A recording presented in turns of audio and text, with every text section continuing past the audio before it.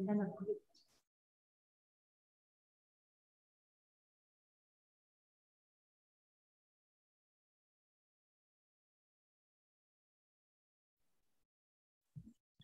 very warm good morning to one and all. We'll be starting with the sessions in a short while.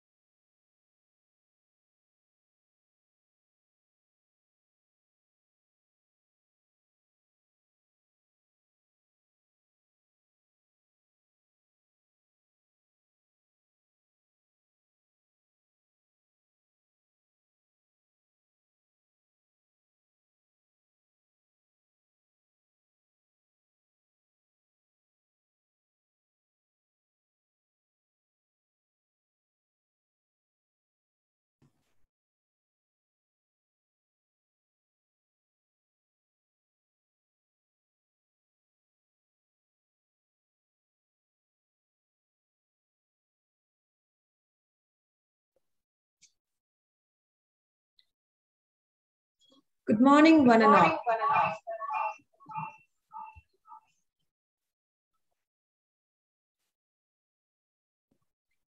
Kindly make sure that your audios are muted.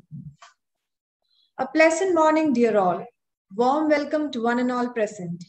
A word of prayer and gratitude to God Almighty for granting us health and safety during these times of pandemic.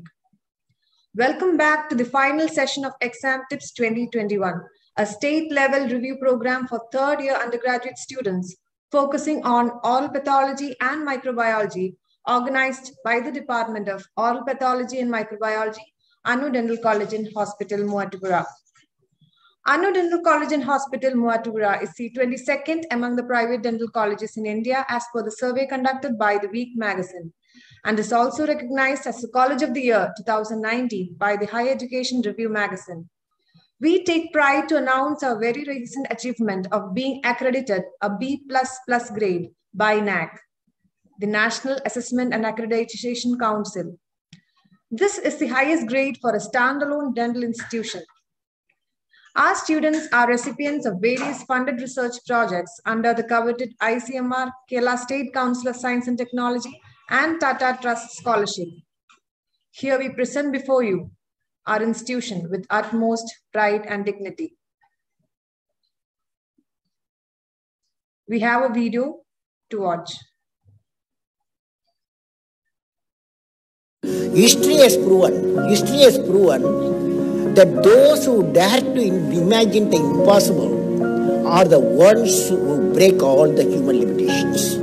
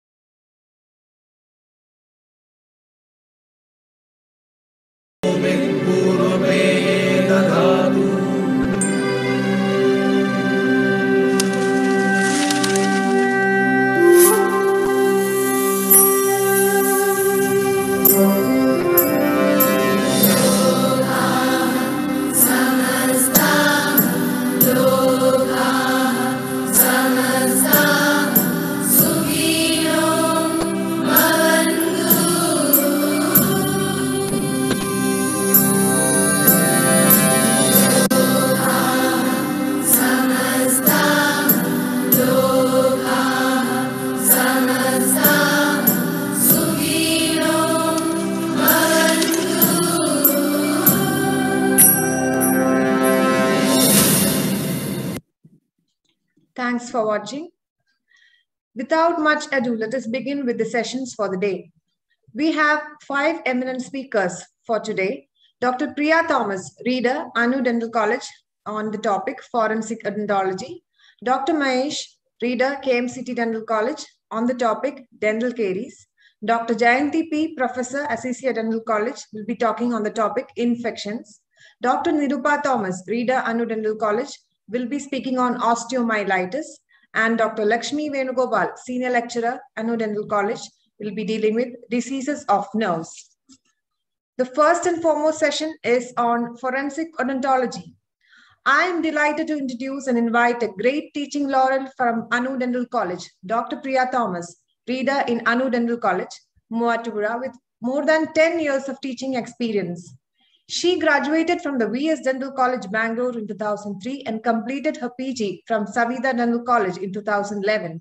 She holds a postgraduate diploma in bioethics from PSG Medical College, Coimbatore.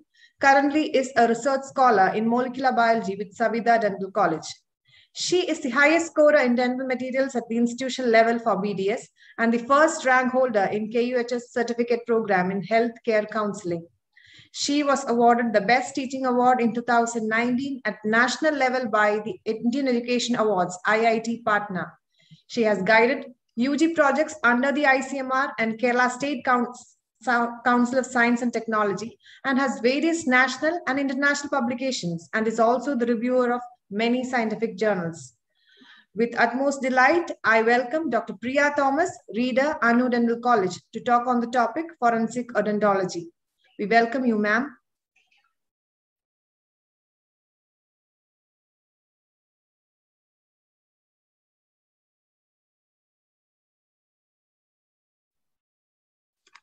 Good morning, my dear students. Thank you, Dr. Veena, for your kind introduction. I'll directly go into my topic for today. I'll do this screen sharing.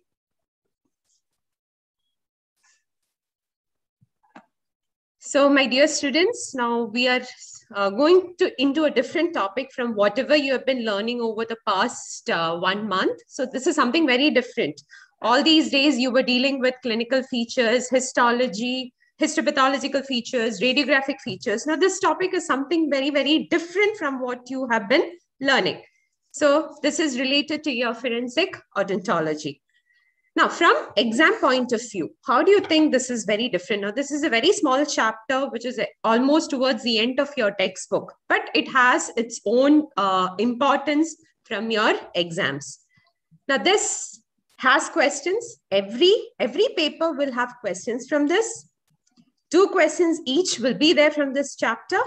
It is mainly your answer briefly questions where you have 3 marks for dedicated to the question, and it is repeated questions. So every year, the similar kind of questions will be asked. It is repeated over the years, and every year, remember, every question paper will have 2 questions from forensic odontology. So just going on to the introduction part of it, what exactly is forensics? So forensic is basically originated from a Latin word, means forensis, or in English, it means it's public or it's related to a forum. And as you all know, science is basically a systematized knowledge through it's a study, it's a method of study wherein you use scientific methods. So we all know, when you would have watched so many movies over the years, and there are different methods of identification, especially when a body is brought or you can't identify a dead body. So if you remember, this is a famous scene from the movie Bharadam. So this is the way Mohanlal identifies his elder brother using his clothes, the sandals. So these are different techniques by which you can identify your own relative if you don't see the dead body or if you don't have the dead body in front of you. So the other methods includes all the personal belongings like the comb, the watch, the wallet, even including the danger of the person.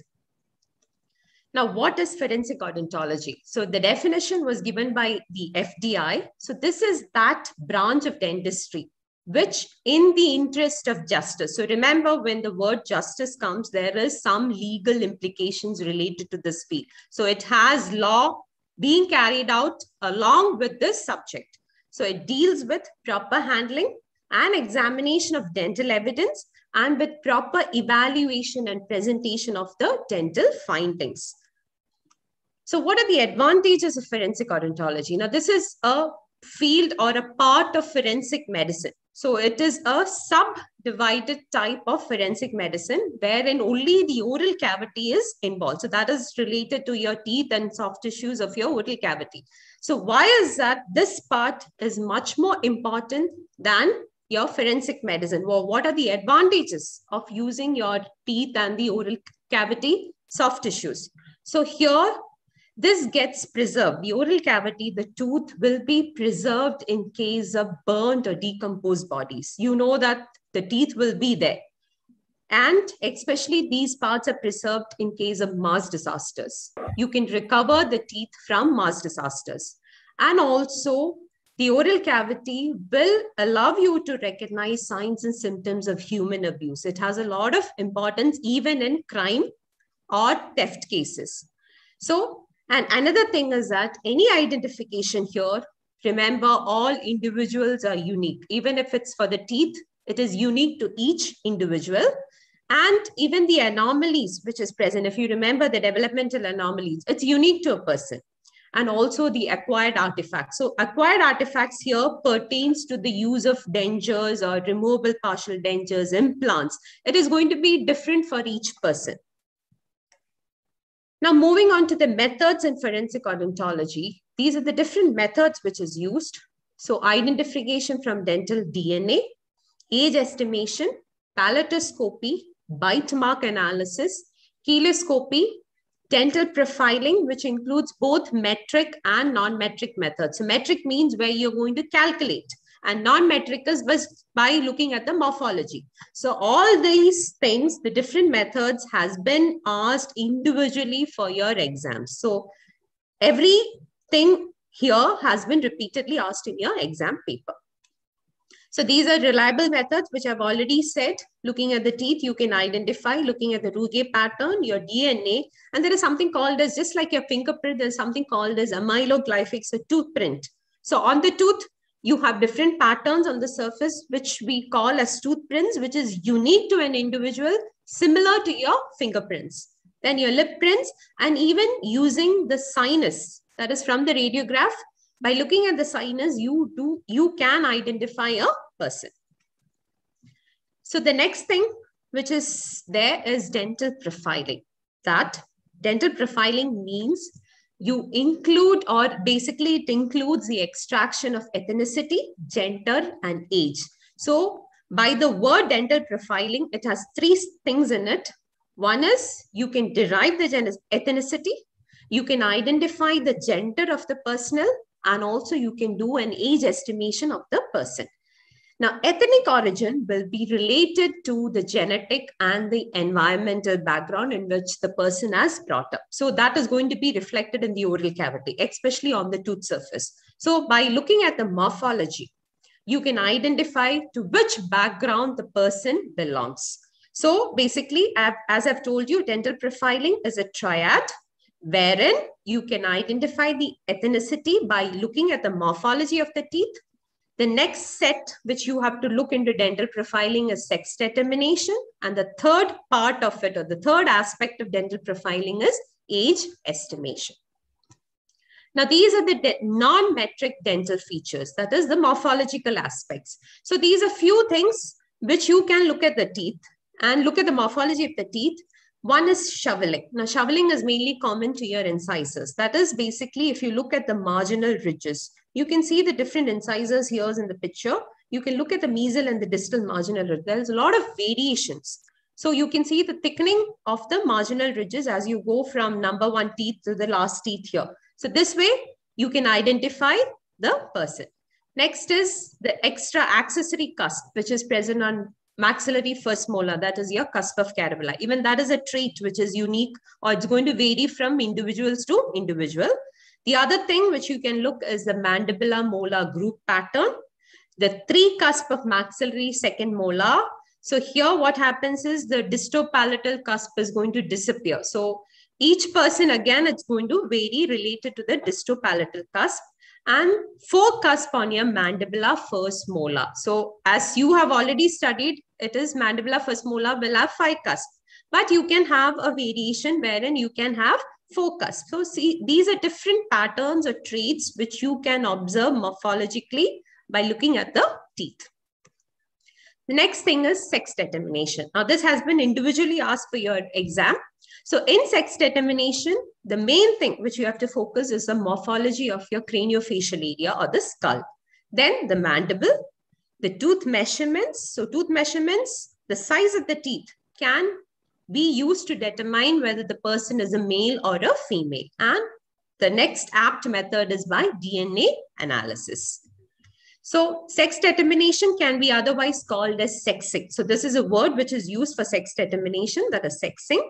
Like I've told you, the most important way of determining the sex is by looking at the craniofacial morphology and the dimensions. So here you have to basically look at the skull and at the mandible. And these are different traits which can be used to identify whether the person is a male or a female. So these are 6 traits which has been listed.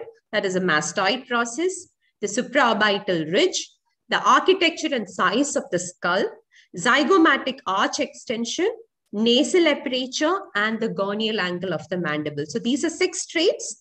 By looking at it and by looking at the measurements of these traits, you can say whether it's a male or a female. Then the other 2 methods are basically the supplementary methods or added on methods to the craniofacial morphology. So that includes the size of the teeth. So we already know females have a smaller teeth when compared to the males. So you can measure the mesiodistal and the buccolingual dimensions. Now, these dimensions, remember, it is population specific. It varies from population to population. It can vary from region to region, and it's going to be different for the males and the females.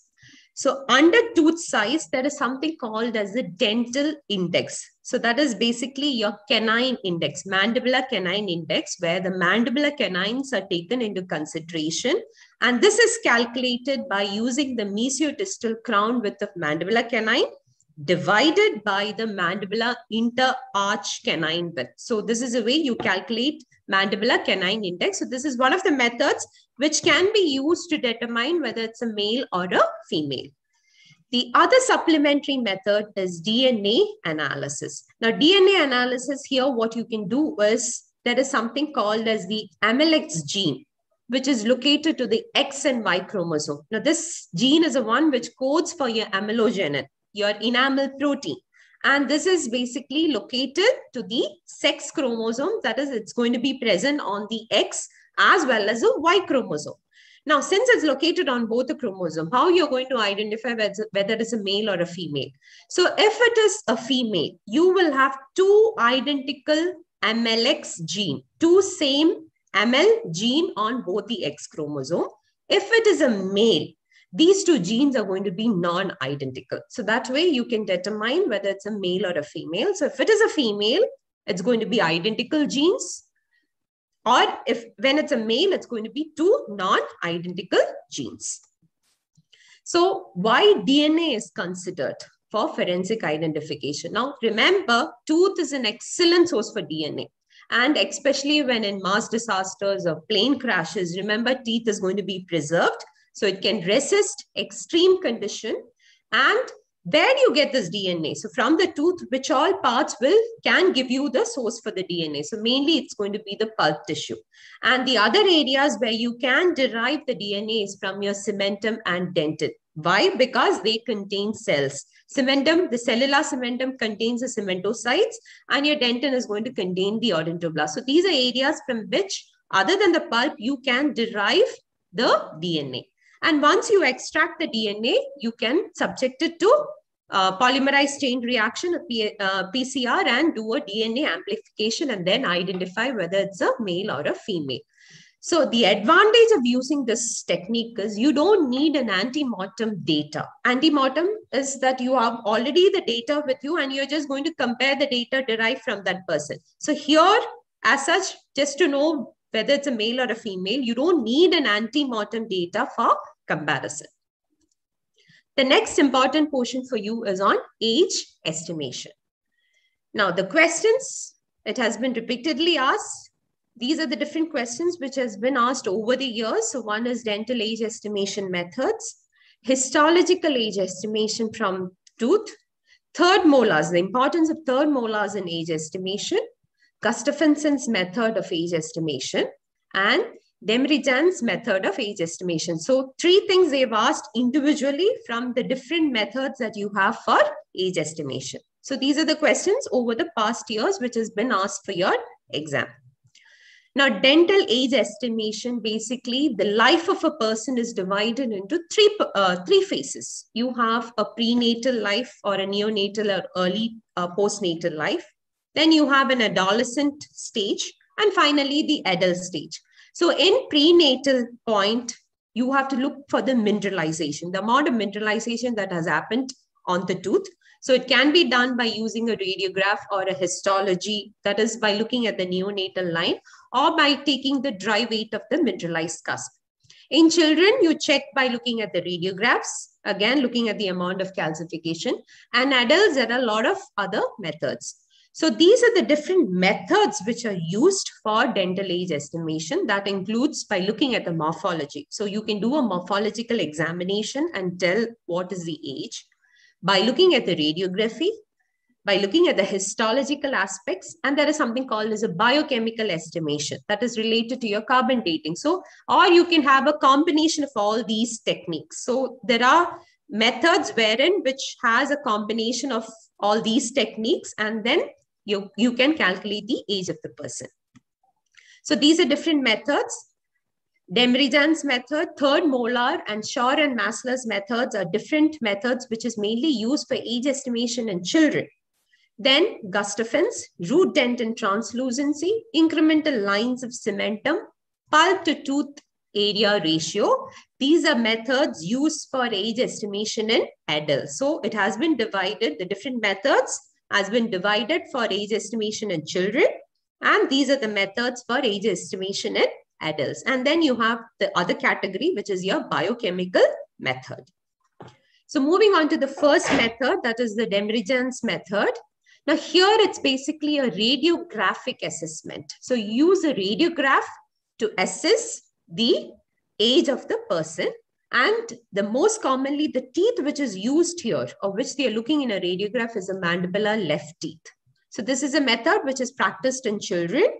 And here on the radiograph, the calcification of the teeth is divided into 10 stages and it's given a score from 0 to 9. So remember, the entire stage of tooth development is going to be categorized into 10 stages and the scoring is from 0 to 9, where 0 stands for no calcification or calcification is about to begin.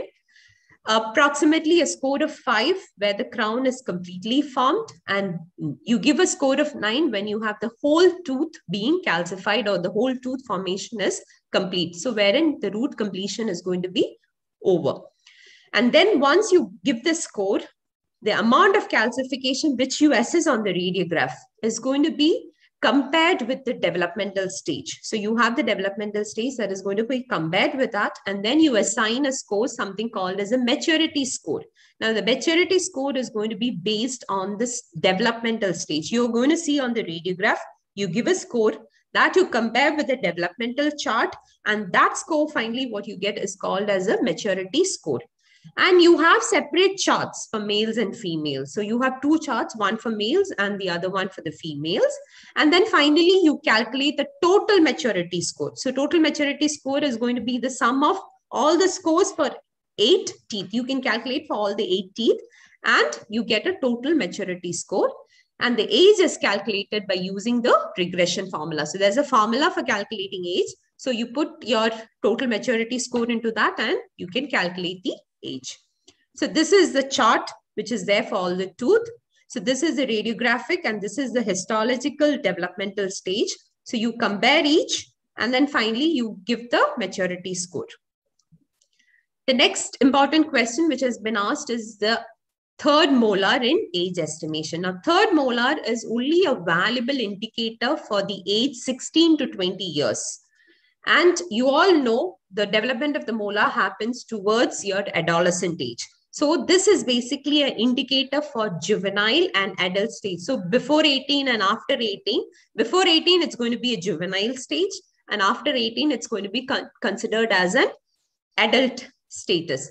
Now here, this has a value or this is used. This method of age estimation is used when the person doesn't know the age, when there is no valid document with a recorded age available. So in this case, you can use a third molar for age estimation. And this has a legal implication. Why it has a legal implication? Because if the person doesn't know the age, you can categorize the person as a minor and the major. You can put it under juvenile. So if a person is come with some kind of theft or crime and the age is not known, the punishments for the minor is going to be different in the court of law and the punishments for the adults are different. So by this, you can categorize whether the person is going to belong to a juvenile category or whether it's an adult category. Then another advantage of using the third molar is mainly for people suffering from amnesia, and also it has an anthropological importance. So this in short is only required for your 3 marks. The next method which is there is the Shaw's and Masler's method. Again, this is an age estimation for children and adolescents. Now, this is going to describe 20 chronological stages of tooth development. The first method which you study was 10 developmental stage. Here it's going to be 20. And it's going to start from 5 months intrauterine to 21 years. And this is based on histological section. So this type of age estimation is going to be based on your histological or ground sections. The next important method for you, which is there, is the Gustafson's method. But this kind of age estimation is based on 2 aspects. One is on the histological aspects, that's on the ground sections, and the other one is by looking at the morphology. And you have many criteria for calculating Gustafson's index, that is based on the regressive changes which is happening on the tooth surface. So these are different criteria which are used. First is the attrition, where it is labeled as A. Secondary dentin deposition, it's labeled as S. Periodontal ligament status. Cellular cementum deposition at the root apex. Root resorption at the apex, and root dentin translucency. So these are different criteria which is looked, or different parameters which are used. Now, if you look at this picture, these are graded. All these criteria are graded from 0 to 3. You have 4 scores being given, that is from 0 to 3 are the grades given. Now, if you look here, look at the attrition. Here, there's no attrition, so it's graded at 0. Slight amount of attrition, which is present in the enamel, only graded as 1. It is reaching to dentino-enamel junction, graded as 2. And then when it reaches or crosses the DEJ, you grade it as 3. And here, pulp, the secondary dentin deposition, remember it is always towards a pulp chamber. Now you can see this black area here. This is your secondary dentin deposition. Periodontal ligament attachment is calculated on the basis of clinical aspects. So when the patient comes to you or before extraction, you have to calculate the periodontal attachment. And then next is your cementum, cellular cementum deposition, which is going to be at the apical area. So if the thickness is very, very greater than normal, you have to give a score of 3.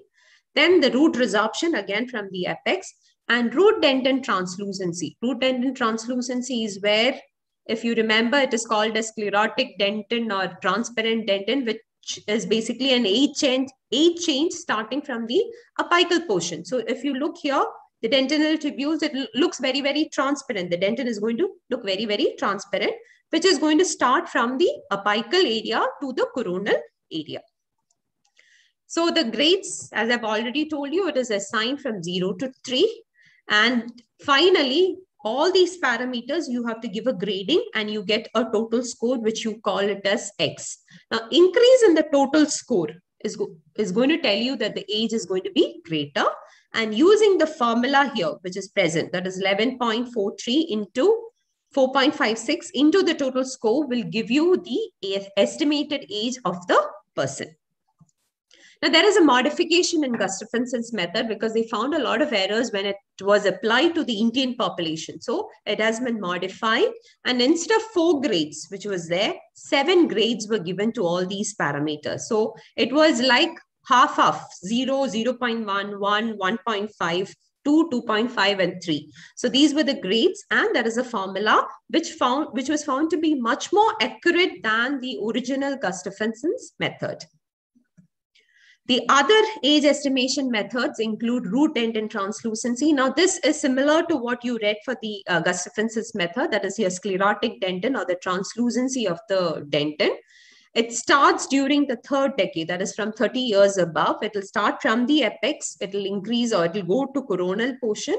And the translucency, like I've already told you, is going to increase with age. Now, here you have to measure the length from the apical area to the junction of translucent and non-translucent zone. Using a software, you can measure the length of translucency, and that is put into the formula.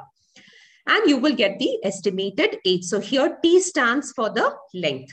Using the formula, you can calculate. Now, this has a disadvantage. It's that the junction between the translucent and the non-translucent area might be irregular. So it becomes very, very difficult to give you the approximate or the correct length. So that way it has a disadvantage. Next is by using the incremental lines of acellular cementum. That is your incremental lines of Salter. So you have to find out the number of incremental lines. So number is calculated by X divided by Y. X is the total width of your cementum, of your acellular cementum. Y is the distance between 2 incremental lines. So you will get the total number of incremental lines that is put into your formula. That is estimated age is equal to N plus T, where T stands for the eruption age of the tooth. Here again, you have to know the eruption age of the tooth. So this will give you the estimated, the chronology of the tooth. So this will give you the estimated age of the person. And here one disadvantage is that you can have a variations in the number of incremental lines of Salter, because each person, the number of lines can keep varying, and it can be only done. This is in histological section. This is done in an histological section. So you need either an extracted teeth or a dead personnel to calculate or use this method. So that is another disadvantage of using this method. And the next method is a completely radiographic method where you look at the secondary dentin deposition. And remember that secondary dentin deposition again increases with age, where the pulp, the size or the volume of the pulp is going to decrease. So here you're going to use pulp tooth length, pulp root length, and you can calculate the age by using a software. Basically, you calculate the length or the area ratio by using a software that's called as the AutoCAD software, and then calculate the age using a regression formula. So these are different methods which you have to know, because in case they ask you dental age estimation methods, you have to list down all these methods, and in brief or in short, you have to describe the other methods. Biochemical, again, it's similar to using chemicals for your age indication. So these includes two things here, that is amino acid racemization. So remember, you have aspartic acid, which is present in dentin. So here, there is a conversion between L-aspartic acid to D-aspartic acid. So the constant change, there is a constant change, and there is a constant change happening between L to D ratio at different ages. So different age group will have a area or a ratio between L to D conversion. So this, again, you can use for age estimation. And then finally, it's your carbon dating. So this, we are all familiar. So carbon dating is a method by which you can do an age estimation. Now, disadvantage of it's very, very expensive to do, and it requires a lot of expensive equipments. The next thing, important aspect for forensic is your palatoscopy or rugoscopy. So this has been asked in the past years, again as a 3-mark question. Now, palatoscopy is basically, or rugoscopy is related to the palatal rugae pattern, which is present on the palate. So again, remember, it is unique to an individual. Now, 2 individuals will have the same kind of rugae. And why use a palatoscopy? Okay, why you can use the rugae pattern? Now, remember, it has a unique position. It is inside your oral cavity. It is protected from trauma completely, and also from high temperatures, because you have a lot of protective tissue surrounding the palatal rugae. You have the lips, you have the cheek, the tongue, the buccal pad of fat, even the teeth and the bone. It's going to preserve this structure. So even in a mass disaster or in a bomb blast, this structure will be completely preserved. And another advantage of using this method is it does not demonstrate any age-related change. So as a person ages, it does not show any change. And these patterns can be also recovered from your dentures, your maxillary denture, or any old dentures, which is recovered from any signs of crime scenes or any mass disasters. You can take a model or pour a cast out of it and then do a palatoscopy. So these are few parameters which you have to use when you're doing a palatoscopy or a rugoscopy. So you have to estimate the total number of rugae pattern. So the number of rugae can be divided based on 3 things. That is based on the length, that's primary, secondary, and fragmentary. You have to look at the shape, the direction, and there is something called as a unification of the rugae. How do you go about doing this? Is by taking a photograph, or you can take an impression and pour a cast, and on the cast you can study the rugae pattern, or you can use a software to study the different rugae patterns. Now, this is how you go about estimating the different rugae pattern. So based on the length, you have to divide it into primary, secondary, and fragmentary. So if it is greater than 5 mm, so always remember, whenever you read a palatal rugae, you have to start from the midline, and your ending point is towards the teeth. So remember, the starting point for anything will be from the midline, and your end point is towards the teeth or towards the gingival aspect. So here, length of the rugae, if it is greater than 5 mm, it is considered as primary. If it is secondary, means it is 3 to 5 mm. Fragmentary is less than 3 mm. And if it is less than 2, you don't need to consider the rugae. So based on this, you have so many rugaes on the palate. So based on the length, you calculate it and separate it as primary, secondary, and fragmentary. And then you calculate the number of primary rugae, the number of secondary, and the number of fragmentary. Then by looking at the shape of the rugae, you have so many types of shape. It can be a curved. Now, curvature is when you have a single bend, a single smooth bend along the rugae pattern. So if you look here, this has got 2 bends here. This rugae has got just a single bend. So that can be considered as a curved pattern. Wavy is when it is kind of a sinusoidal shape, of when you have more than 2 bends on the rugae. So 2 bends means it's considered as a wavy pattern. Straight is direct, straight line from origin to termination. And circular is when you have a ring in the center of the rugae or anywhere on the along the length of the rugae. If there is a ring present, then it is considered as a circular rugae. Then the direction is, like I've told you, it should be always the origin of the rugae should be considered from the midline.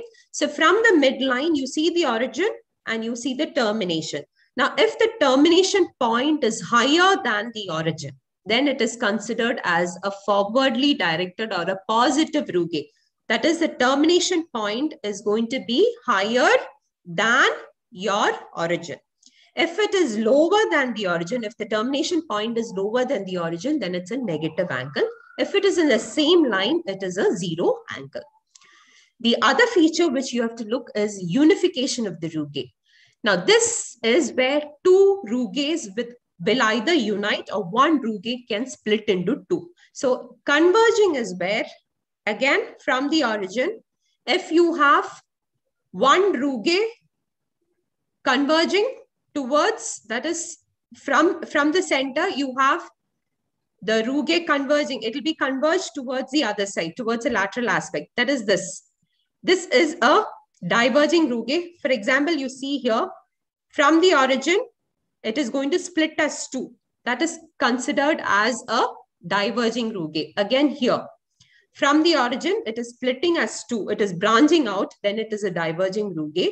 Here, when two rugaes converge as one towards a termination, it's considered as a converging rugae. So here, what you see on the photograph, this is a converging rugae. That is, two rugaes will join and become one towards a termination. It's converging. When one rugae splits into two towards a termination, that is these two rugaes here, it is considered as a diverging rugae. Next, we'll move on to the other aspects of forensic odontology. Now, all this was related to either gender estimation or basically the mass disaster things. Now, this is related to crime investigation. So, there are two methods which can be used for crime investigation. That includes a bite marks as well as a lip print. Now, bite marks has its importance, especially when it comes to abuse, both child abuse, domestic violence, or even sexual abuse. Again, when you look at the question paper, now these questions has been repeatedly asked. You see the number of years it has been asked. So bite marks, lip print has been asked in almost all the years, and it is a repeated question. So when you write an answer for this, you try to put the entire bite marks into these subheadings, either as definition, classification, the use, advantage, disadvantage, and finally, how do you go about analyzing the bite marks? Now, what is bite mark? So bite mark, as given by McDonald, it's a definition which is given by McDonald's. It is a mark which is caused by teeth alone or in combination with other mouth parts. So it can be the tooth alone, which you will see on the surface, or you can see the pressure of the tongue or the lips along with these tooth imprints. So these together in combination will give you the bite mark. Now, this is basically, when you look at bite mark, it's a type of dental pattern injury. There's a pattern being formed during this injury. So that is why it's called as a dental pattern injury. And by looking at a pattern, in general, when you look at a pattern, you can determine what is the cause of this injury. For example, if you look at a knife stab, if you look at a stab, you can tell from how or which instrument has been used for causing that injury. So similarly, looking at this injury, you can tell whether it is a human bite, or even you can tell whether it's an animal or an insect bite. So that is why it's called as a pattern injury. And from this pattern injury, you can determine the instrument or the agent that has caused the injury. You have classifications for bite marks. So one is given by McDonald's. McDonald's is divided into three classifications or three areas wherein you have tooth pressure marks. Now, tooth pressure marks is you get the pressure of the teeth on the surface. So it could be the incisal or the occlusal, the biting area will be present. So you can get the incisal edge or the occlusal surfaces of the tooth on the skin. The next is a tongue pressure marks. That is the accessory tissues other than your teeth. You can get the pressure of the tongue against these tooth imprints. And then it can be just a scrapings. That is just an aberration other than a depth imprint, the imprint of the teeth in depth. Other than that, you can just get a scraping of the teeth. It'll be just a mild bite which would have happened. So you can get a tooth scrape marking, especially the anterior teeth, which will be in the form of scratches or in the form of aberrations. Now, the second classification, which has been considered, is a Cameron's and the Sims classification, wherein it can be, you can distinguish who the agent is, whether it's an animal bite or whether it's a human bite, and also the kind of materials which is used for biting. So it can be the skin or the other materials or the foodstuffs. So this will give you a classification on who the agent or what has caused the bite and what kind of food the bite is or what kind of materials the bite has been present. The other category or the other classification is your Webster's classification. Now, this is related on foodstuffs. So this classification is based on the print that is left on the foodstuff. Now, this is usually very common in theft. If you remember, you have some robbers entering the house. If they see an apple, they can bite the apple and leave the print there. So this way, by looking at the foodstuffs, you can come to a conclusion who the person or which person has committed the crime. If you have a suspect, then only you can conclude. So remember, in these cases, you should have your suspects. And finally, you have to match the data which you have got with the suspect. So here in type 1, it is basically on hard chocolates. If you look here, the limitation or the penetration depth is going to be very, very minimal. Now, this is basically related to hard foodstuffs. Then is you have some amount of indentation present, that is especially the bite marks on something like your apple. And the other one is where you have a complete penetration of the bite. This will be related to soft foodstuffs, very soft, especially your cheese or banana, where you have the penetration, where you will get a complete penetration of the teeth. So based on different types, hard, soft, and completely soft food, you can get the level of penetration will be different for each foodstuff. The advantages of using these bite marks, remember, every person, the arrangement of the tooth, the size of the tooth, the arch size, everything is going to be unique to an individual. No two individuals will have the same kind of arrangement or the size of the tooth or the contour of the arch. And again, within the oral cavity, there'll be a lot of variations. You can have missing teeth, you have an implant in the, or you can have a decayed teeth. So the mark is going to be different for each person based on the morphological characteristics which is going to be present inside the oral cavity. How are you going to identify this? Now, when you're going to identify this, you have to categorize as per these headings. You have to look at the gross feature first. So whenever a person comes to you with a bite mark, look at the gross feature. Look at the shape of the bite mark, whether it is the overall shape, basically, whether it's a circular or an elliptical shape, whether in the center area you have redness or ecchymosis, whether you have both the lower arch and the upper arch present. So you have to look at the entire morphology of the bite mark. Then you look at the class features. That is, for each, you look at the teeth. So that is, the incisors will have a definite outline. It'll be almost rectangular in shape. Canines, you remember, it's a cuspid. So the tip of the canine will either produce a triangular indentation or even a rectangular indentation. Premolars, molars, the cusp tips are present. So it will be more of a spherical or a point-based indentation on the skin area. Then after that, you go for individual features. So first you look at the overall area, then you look at the class features of the tooth, then you look for individual areas like fractures of the tooth, rotation, the amount of spacing between the teeth. And finally, you look at the site where the mark is present. Now, by looking at the site where it's present, you can come to a conclusion whether it's a sexual abuse or whether it's a child abuse. Sexual abuses, remember, always the bite marks will be present either on the breast area or on the neck, or it will be towards the inner aspects of the thigh. So these are areas which will give you a direct indication that it's going to be a sexual abuse. So using the sites, you can identify whether it's just in domestic violence or whether it's a child abuse or whether it's going to be a sexual abuse. Then next is you have to collect the entire evidence. Now, how do you go about collecting and keeping these evidences is by normal techniques. You do a photography of that area. You swab that area. Now, this is a good method. When you swab that area, some amount of saliva will be present in that bite area. So you collect the saliva and send it for DNA analysis. You take impressions of the bite area. Okay, if it is a dead victim, you can excise that area. You can remove that area with the bite mark, and then you take an impression and pour the cast out of it. So these are different methods by which you can collect evidence. Then once you collect the evidence, once you analyze it, you do a complete analysis of about the bite mark. So there are different methods by which you can do an analysis. Either you can use a software, you can use a caliper to measure the distance.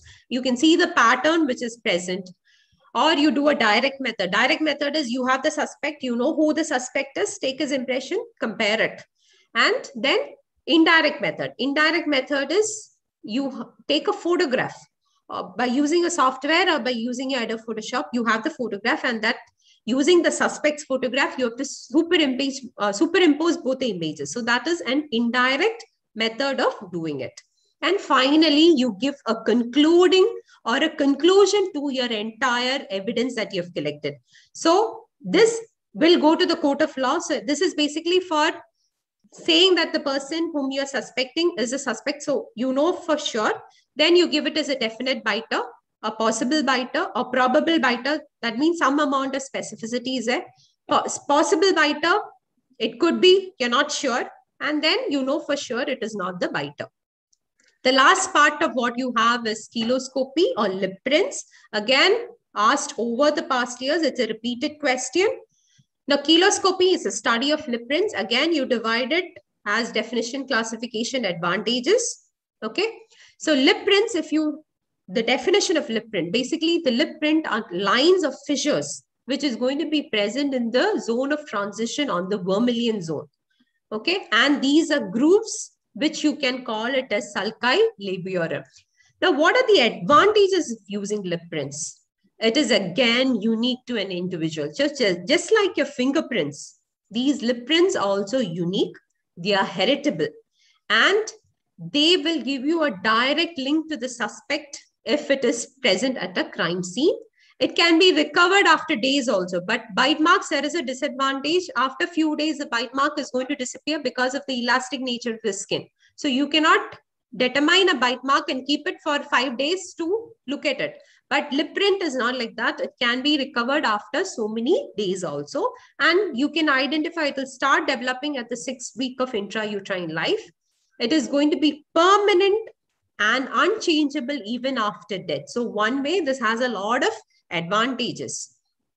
What are the disadvantages of using lip print? Now, in case of trauma, if there is a severe trauma to the lips, there'll be scarring. So obviously the prints are going to disappear.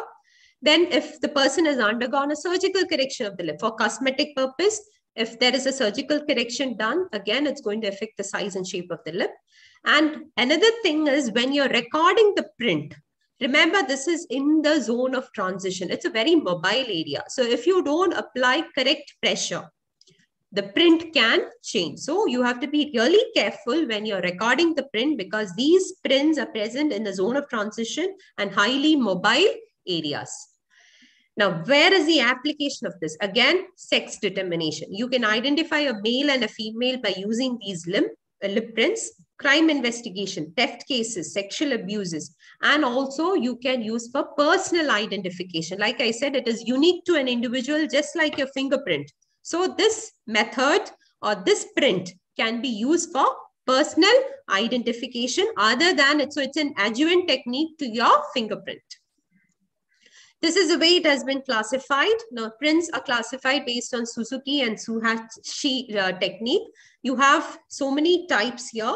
So type 1 is a complete clear-cut groove running across the entire length of the lip. So it is vertical groove running across the entire length. Type 1 dash is short vertical grooves. See the length difference. This is short vertical groove. Type 2 is branched. Type 3 is intersected grooves. Type 4 is, it has got a reticular pattern or a matted pattern. And type 5 is which does not fall into any category, which has been here from 1 to 4. So which does not fit into 1 to 4 is called as undetermined type. Now, how you go about recording these lip prints? Take a photograph. Next is you can do a lipstick application. So you apply a lipstick and then finally copy the print onto a cellophane sheet or onto a butter paper. And other than using a lipstick, there are many methods. That is using a fingerprint developing powder or a dusting powder. So if it is left on a glass, if the print is left on a glass, you can use a fingerprint developing powder or dusting powder and you can record the print from the glass, or use a magna brush or a magnetic powder. So these are other methods by which you can record the lip print. But this is a way of recording the lip print in a normal case, that is apply a lipstick, use a cellophane sheet, give uniform pressure, and finally peel the cellophane sheet and transfer it onto a paper, and then use a magnifying lens. You read the pattern which is present on the lip print. So this is the way you identify. You have to measure for the entire lip print has to be measured for its length. Then you divide it into quadrants, and each quadrant you assess the pattern which is present using a magnifying lens. So coming to the end of the entire forensic odontology, these are different questions which has been asked over the years, like I've already discussed as it is. So over the past question papers, these are different questions which is done. Remember, every year there is going to be 2 questions. So if you know this so much, you can get directly score 6 marks in your exam. So this is the way to go about answering. Remember, it's a short answer which they ask, basically the brief questions for a 3 marks. So try to include everything possible, but in a point-wise manner. So this is a way, this is an example given for bite marks. So you write the definition. Classification, you need not include all the 3, but at least minimum of 2 put it there. The use, what is the use, where it can be used, the advantage, the disadvantage, and how you go about analyzing the bite marks. Thank you and have a good day.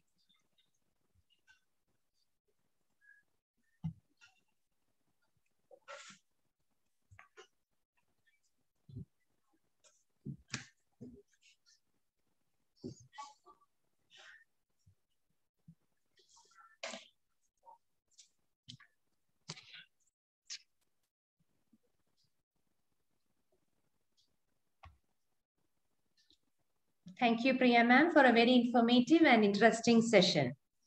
Now we are moving on to the next session. The topic is infections. Introducing the speaker. I am privileged to introduce the next speaker of the day, Professor Dr. Jayanti P. She completed her BDS and MTS from Dr. MGR Medical University and has received 3 gold medals during her undergraduation. She was a university topper in MDS oral pathology in 2007. At present, she is working as a professor at Assisia Dental College, Kollam. She is passionate about teaching and has trained more than 1,000 students for MDS entrance examination in 5 different coaching centers across the country. Wholeheartedly, I welcome Dr. Jayanti P. Over to you, ma'am. Good morning, everyone, and thank you, Dr. Nidhi, for that wonderful introduction. So without much delay, we'll move to the topic. Today, the topic given to me is infections. We have 3 different types of infections and 3 different chapters in your textbooks, like bacterial infection, fungal infection, and viral infection. Each of it is very important from the exam point of view, but because we are short of time, I have only 1 hour to cover all these 3 topics.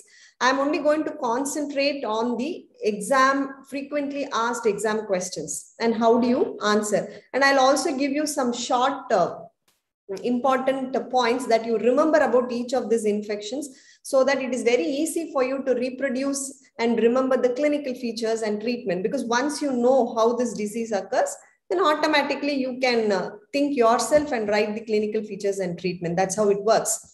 Because it's very difficult for any human being to remember so much of information. You need memory. Yes, of course, that is important from exam point of view. But there are some things which if you understand very clearly, you can just think and write the answer. Because when we study tables in first grade and second grade, I always used to wonder why they are asking us to memorize so many tables. 2 into 2 is 4, 2 into 3 is 6. Why is that important? Because later on, when we go to higher classes, it is fixed in our mind that 2 into 2 can be only 4. It cannot be anything else. Once you know that 2 into 2 is 4, then working on higher mathematical calculations becomes very simple. That's how knowing the basics is very, very important. You understand the basic concept about each of these infections, then remembering that clinical features also becomes very easier for you. So moving on to the topic.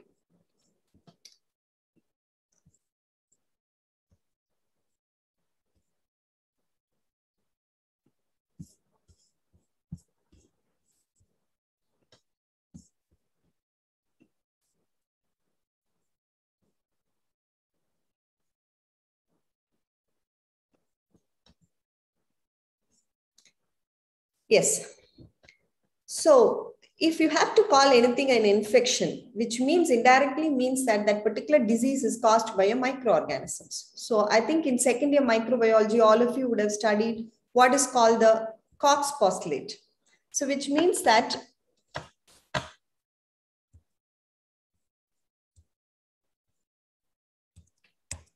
just a second.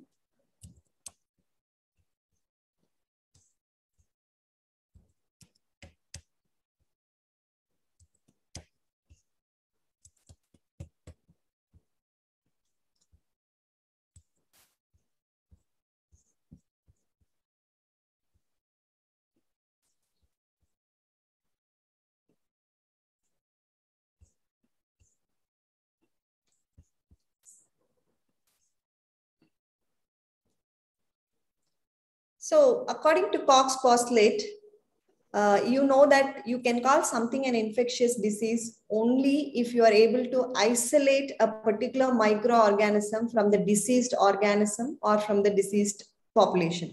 That's a very, very important key factor to call a particular disease as an infectious disease. So we can have 3 types of infections basically. It can be bacterial, fungal, or viral. So first, moving on to the bacterial infections. I'm going to deal with only 3 important bacterial infections, which is very important from the exam point of view: actinomycosis, congenital syphilis, and scarlet fever. So first, about actinomycosis. It's a chronic suppurative granulomatous infection. Now, when you say something a granulomatous infection, it means that histopathologically you are able to see collection of chronic inflammatory cells, that is your lymphocytes and plasma cells, along with macrophages and giant cells. Only when you have all these cells histopathologically, you can call it a granulomatous infection. And a typical example of that being tuberculosis. Now, actinomycosis is also another example of granulomatous infection. It is caused by a bacteria called Actinomyces israeli. Now, if you see the word mycosis itself means it is fungi. So many students and many of them used to get confused whether it is a fungal infection or bacterial infection. Now today, fix it in your mind that this actinomycosis, though it has the term mycosis, it is not a fungal infection, but it is a bacterial infection. So if it is a bacterial infection, then why are we using the word mycosis? Because in very earlier stages, when the scientist and microbiologist analyzed this organism, they found that the morphology of the organism had lot of filaments and branches, which is a very characteristic feature of a fungi. So usually you see branching filaments only in a fungal organism, not in a bacteria. So initially microbiologists thought that this particular organism is a fungal organism and they named it as actinomycosis. But they later realized that this is not a fungi, but it is a bacteria, but still the old name is retained. So please keep in mind that it is not a fungal infection, it's a bacterial infection. And the unique feature of this bacteria is it is a filamentous branching bacteria. And that is why the other name for this bacteria is called ray fungus. So it may be an important viva question for you. Anyone ask you what is ray fungus? The answer is Actinomyces is called as ray fungus because morphologically it resembles a fungi.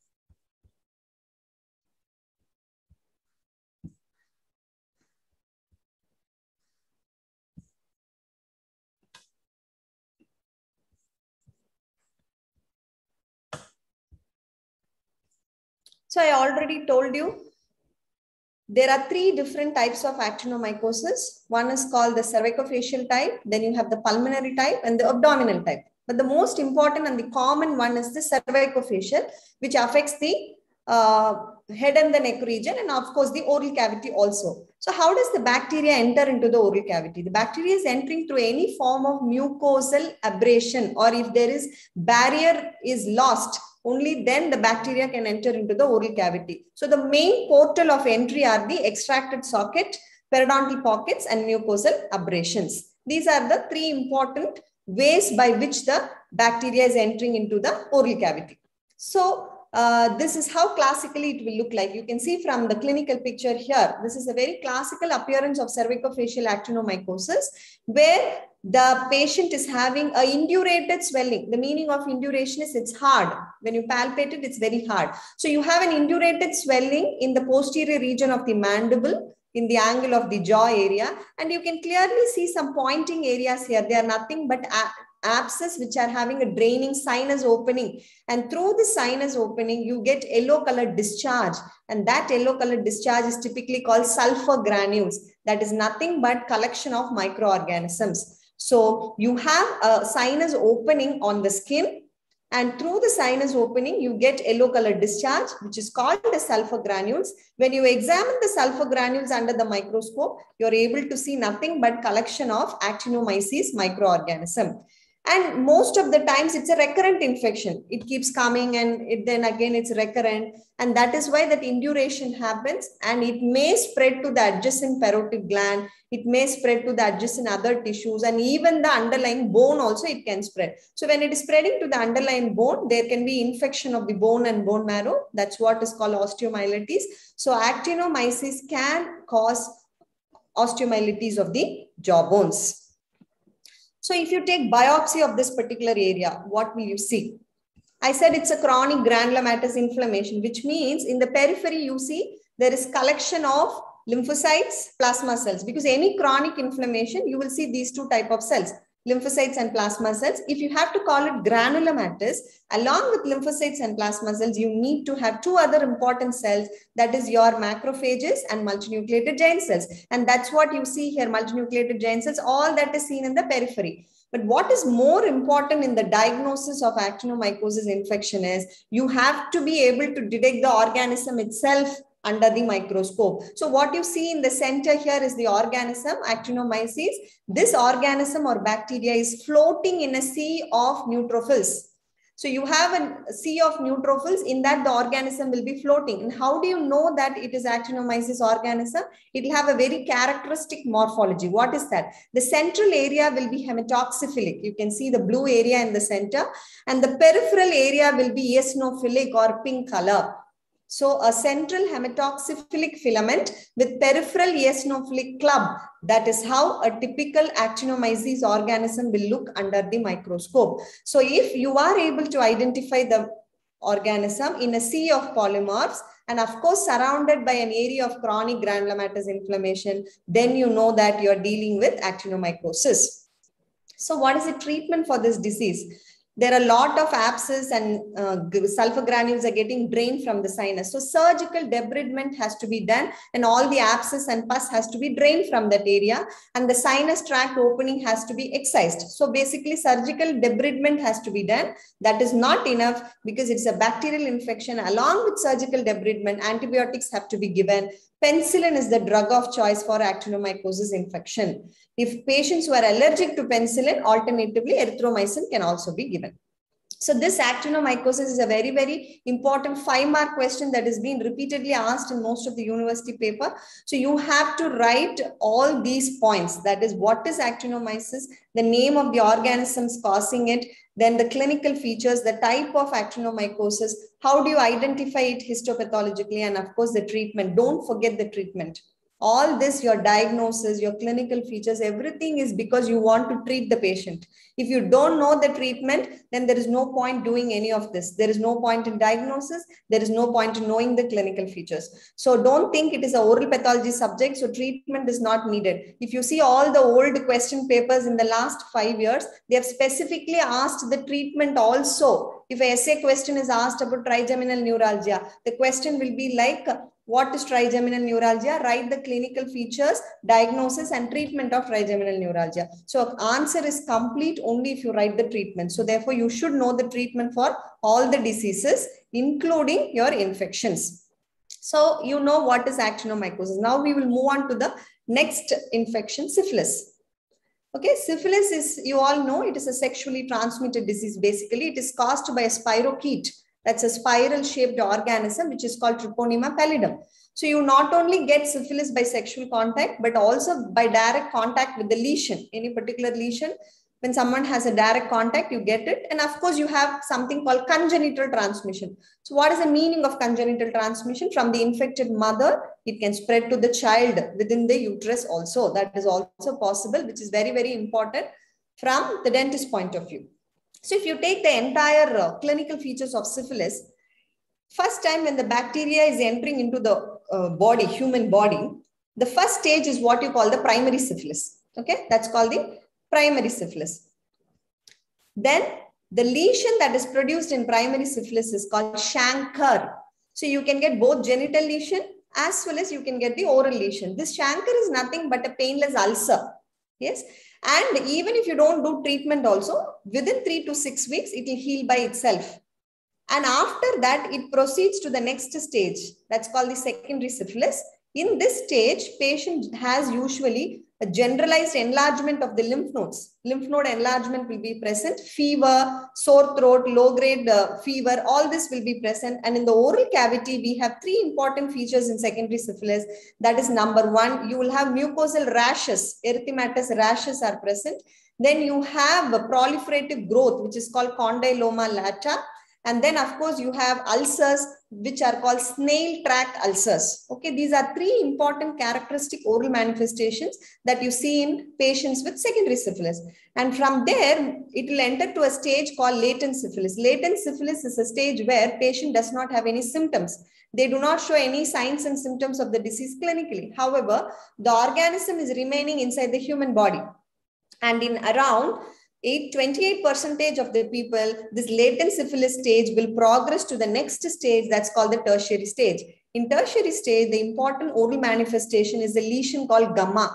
Gamma is nothing but a proliferative lesion that is usually present in the tongue or the palate, and that is the characteristic lesion of tertiary syphilis. And very, very important is patient can develop cardiovascular and also neurological complications in tertiary syphilis. So we have 3 important stages in the development of the disease: the primary syphilis, secondary syphilis, and the tertiary syphilis.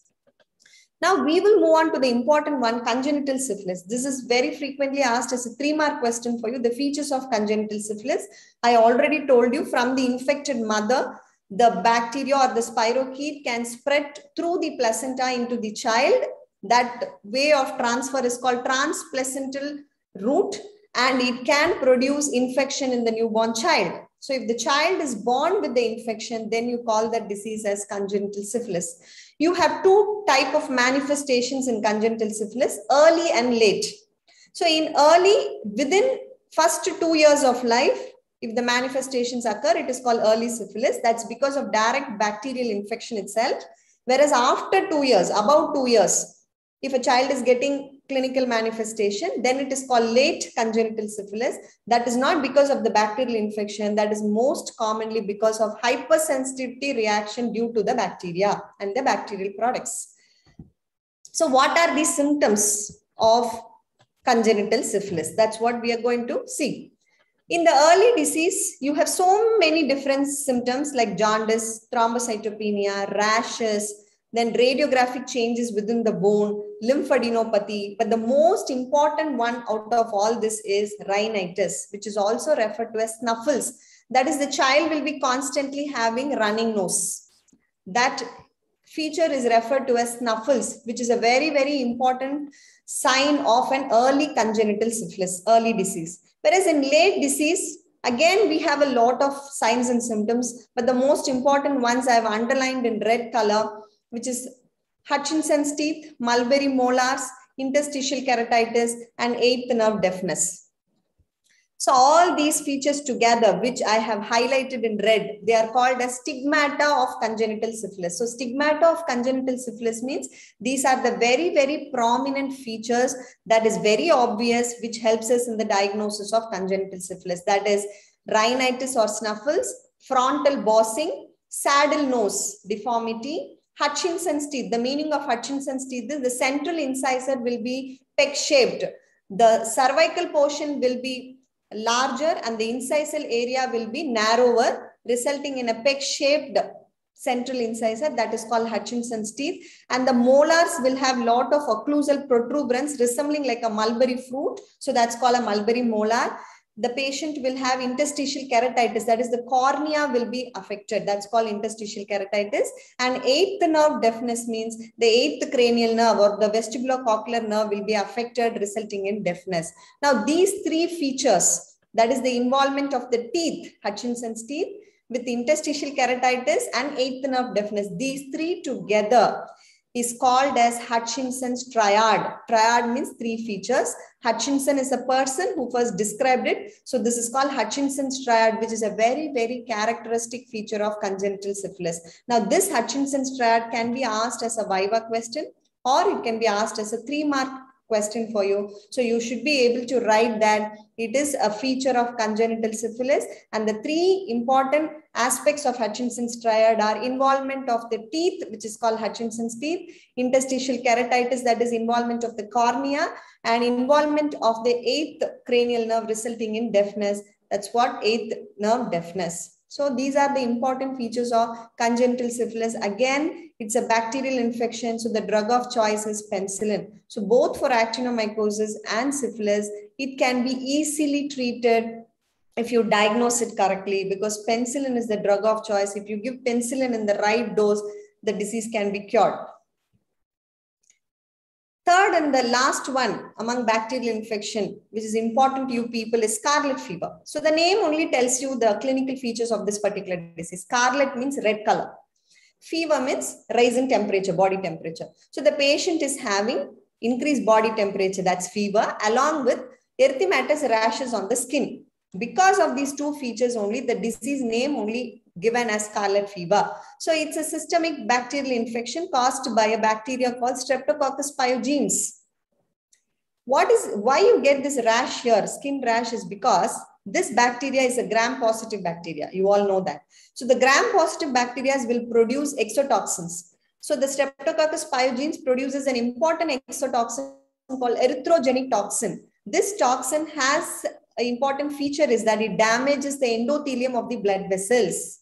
As a result of that, the small blood vessels are undergoing dilatation, resulting in this erythematous rash. That is the pathogenesis of scarlet fever. That is the exotoxin produced by the bacteria damages the blood vessel endothelium, producing the erythematous rash. And how does it spread from one person to the other person? By direct contact or by respiratory droplet.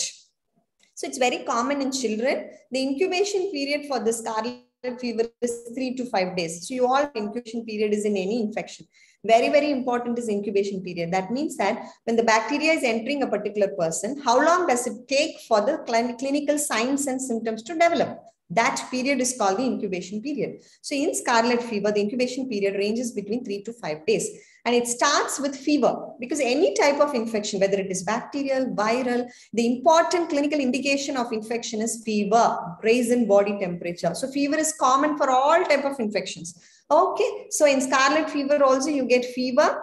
And because this organism grows in the oropharyngeal region and multiplies there, patient gets pharyngitis, tonsillitis, along with cervical lymphadenopathy. And I already mentioned that erythematous skin rash is a very, very important feature of this disease. And this is how it will look like. It will be bright red in color. It will start in the trunk region, and from there it will spread to the hands and the legs.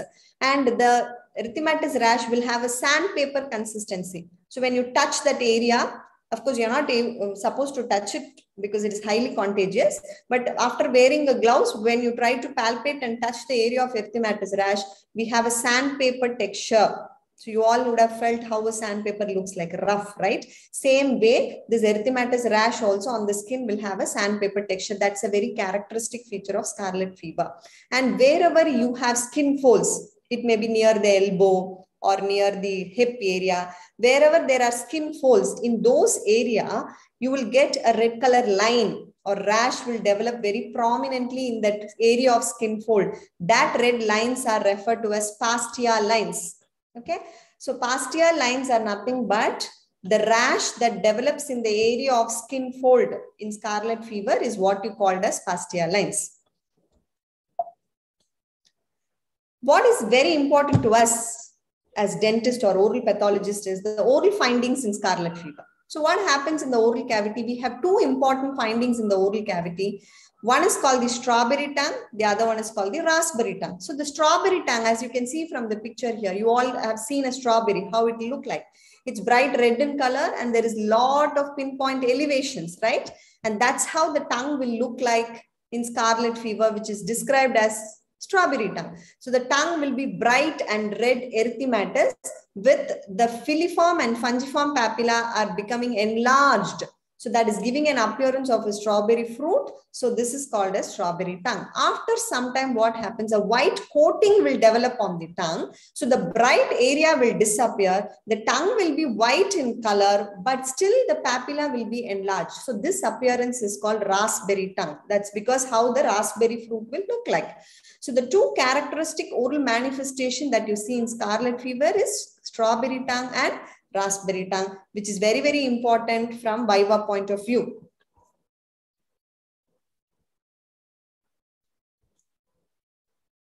Okay, so next moving on to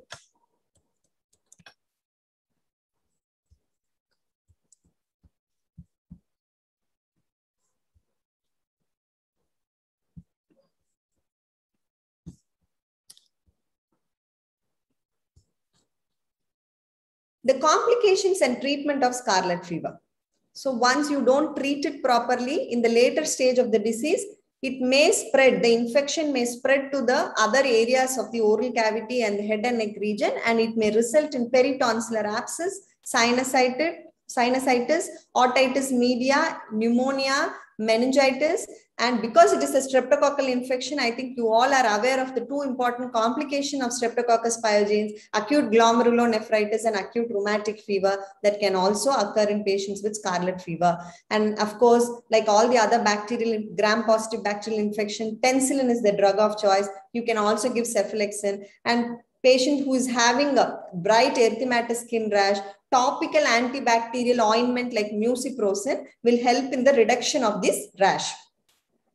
So we have completed the bacterial infection now. We will move on to the next important topic, fungal infections.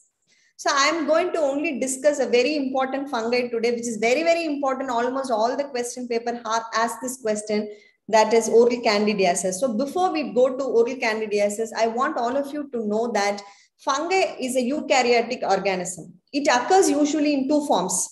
One form is called the yeast form. So you can see from the picture here, yeast is nothing but a unicellular or a single cell, which is oval in shape.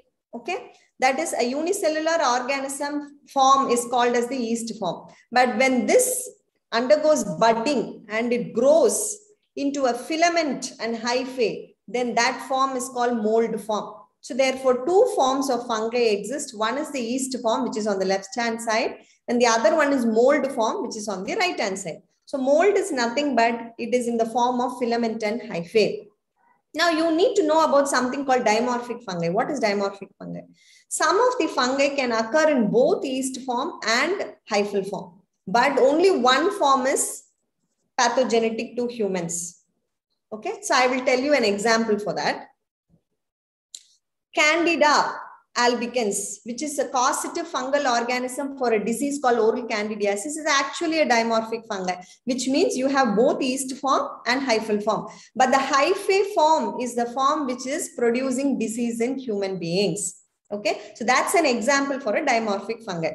And other than Candida albicans, you have other less common species of Candida like Candida krusei, Candida tropicalis, and Candida glabrata. All these candidal organisms, please remember, they are all normal oral flora, which means that every one of our mouth is having this Candida. But all of us don't get candidiasis. Why? Why only in some people candidiasis occur? That is what is called opportunistic infection. So what's the meaning of opportunistic infection is that whenever the organism is getting an opportunity, a chance, that's when the organism will invade into the mucosa and cause the disease candidiasis. In all the other human beings, it will not produce disease. So what is the chance and opportunity that the organism is waiting for? Reduced immune response of the host, or in other words, when the person is having immunocompromised state or immunosuppression for a longer duration, then that is the chance the organism is waiting for. In such situation, the fungal organism, which is normally present in the mouth, will invade into the mucosa and it will produce oral candidiasis. That is why in patients with HIV infection, you all know HIV infection is an immunosuppressive condition. Those patients have oral candidiasis very commonly because immunosuppression is a very, very contributing important factor necessary for the development of oral candidiasis. Samaranayake is a very famous microbiologist. In 1991, he has given a classification for oral candidiasis. So according to him, oral candidiasis can be divided into two types: primary candidiasis, secondary candidiasis. So what is the meaning of secondary candidiasis is that if patient is having some systemic mucocutaneous disease, as a result of that, you get oral candidiasis, then you call it secondary candidiasis. Whereas primary candidiasis is patient does not have any systemic disease, only oral manifestation is present. In primary candidiasis, we have four types: acute, chronic, candida associated lesion, and there are some white lesions which are super infected or superimposed with candida. So under acute, you have two types: pseudomembranous and erythematous. In chronic, you have three types: pseudomembranous, erythematous, and an additional type which is called hyperplastic type. And candida associated lesions are dentist stomatitis, angular cheilitis, and median rhomboid glossitis. Now we'll see all of this in detail. So the first and most important type and the most common type of oral candidiasis is pseudomembranous type. So you can see the picture here, very, very classic appearance, like a curd-like appearance. That's how the description is given in the textbook, which means that it will be white in color first, and it will be scrapable, which means you'll be able to remove it with the instrument. Most commonly seen on the tongue, but you can also see it in the buccal mucosa, but most often seen on the tongue, like in this picture. So it is called pseudomembranous candidiasis, which is the most common presentation of oral candidiasis. How you will differentiate it from leukoplakia, which is also a white patch? Leukoplakia is a non-scrapable white patch, whereas pseudomembranous candidiasis is a scrapable white patch, which has curd-like consistency, which is most commonly seen on the dorsum of the tongue. The second important type of oral candidiasis is erythematous type, which is red in color. Erythema means red, okay? It's a red in color. So you have different types of erythematous candidiasis, or in other words, erythematous candidiasis will occur in different forms in different people. One form is, this is how it will look like. That is, their tongue will be bright red in color. And then when you take a biopsy or any smear, you will be able to appreciate the candidal hyphae histologically. That's how you know that it is erythematous candidiasis. This is most often seen following long-term antibiotic use. Because when you use long-term antibiotics, all the bacteria will be inhibited. So the normal oral flora fungi that is present in the oral cavity will start growing and multiplying, and that may cause oral candidiasis. So this is specifically referred to as antibiotic sore mouth. Why is it called antibiotic sore mouth? Because most of the times this type of erythematous candidiasis occurs following long-term use of antibiotics. So it is called antibiotic sore mouth. So when someone tells you antibiotic sore mouth, don't get confused. It is nothing but it is a form of erythematous candidiasis. The second form is angular cheilitis. So in the angle of the mouth or the corner of the mouth, there is redness, cracking, and dryness. This condition is called angular cheilitis. It can occur because of candidiasis, that is one reason, but not always angular cheilitis is because of candidiasis. You may have angular cheilitis, but it may be due to other reasons also. So what can be the other reasons for angular cheilitis? It can be iron deficiency, vitamin B12 deficiency, or even without any infection at all. If the vertical dimension is less for a person, then also you will get angular cheilitis. So don't think that angular cheilitis means it is always because of candidiasis. There are so many different reasons for angular cheilitis, but one important reason is erythematous candidiasis. So that's the second form.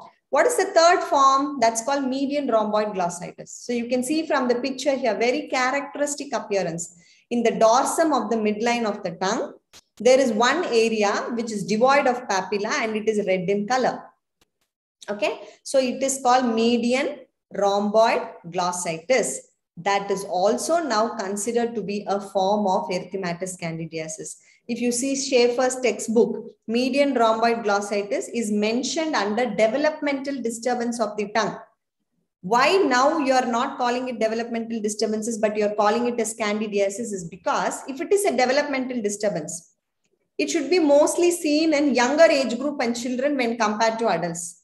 But when scientists and authors did a lot of study on median rhomboid glossitis, they analyzed a lot of people who had median rhomboid glossitis. It was most commonly seen in adults and not in children. So they had a doubt. If it is a developmental disorder, you're supposed to see it mostly in children, but it is contrary. We have got the result. Most of the times it is seen in adults. So they had a doubt. Maybe it may be candidiasis. So they did a scraping smear from it. They did biopsy from that lesion. They were able to identify candidal hyphae under the microscope. And also, when you apply topical antifungal agent over this lesion disappeared. All this are proof that this is candidiasis. So though the name is median rhomboid glossitis, it is not a developmental disorder. It is now considered to be a form of erythematous candidiasis. So the other modified name for median rhomboid glossitis is chronic atrophic candidiasis. That's the other name for median rhomboid glossitis. The fourth form of erythematous candidiasis is denture stomatitis, which means that this typically occurs in the denture bearing area of patient who is wearing an upper denture. So you can see the picture here, totally edentulous area. Patient had a history of wearing the denture. If they don't clean the denture properly, they continuously wearing it even at night, and they don't brush and clean it properly, then the fungal organisms can grow and it can produce erythematous candidiasis. That is typically called as denture stomatitis. So there are 4 different forms of erythematous candidiasis. One is called antibiotic sore mouth. The second one is called as angular cheilitis. The third one is median rhomboid glossitis. And the fourth one is denture stomatitis. All these are types of erythematous candidiasis. The third important type is hyperplastic candidiasis. This one is also called candidal leukoplakia.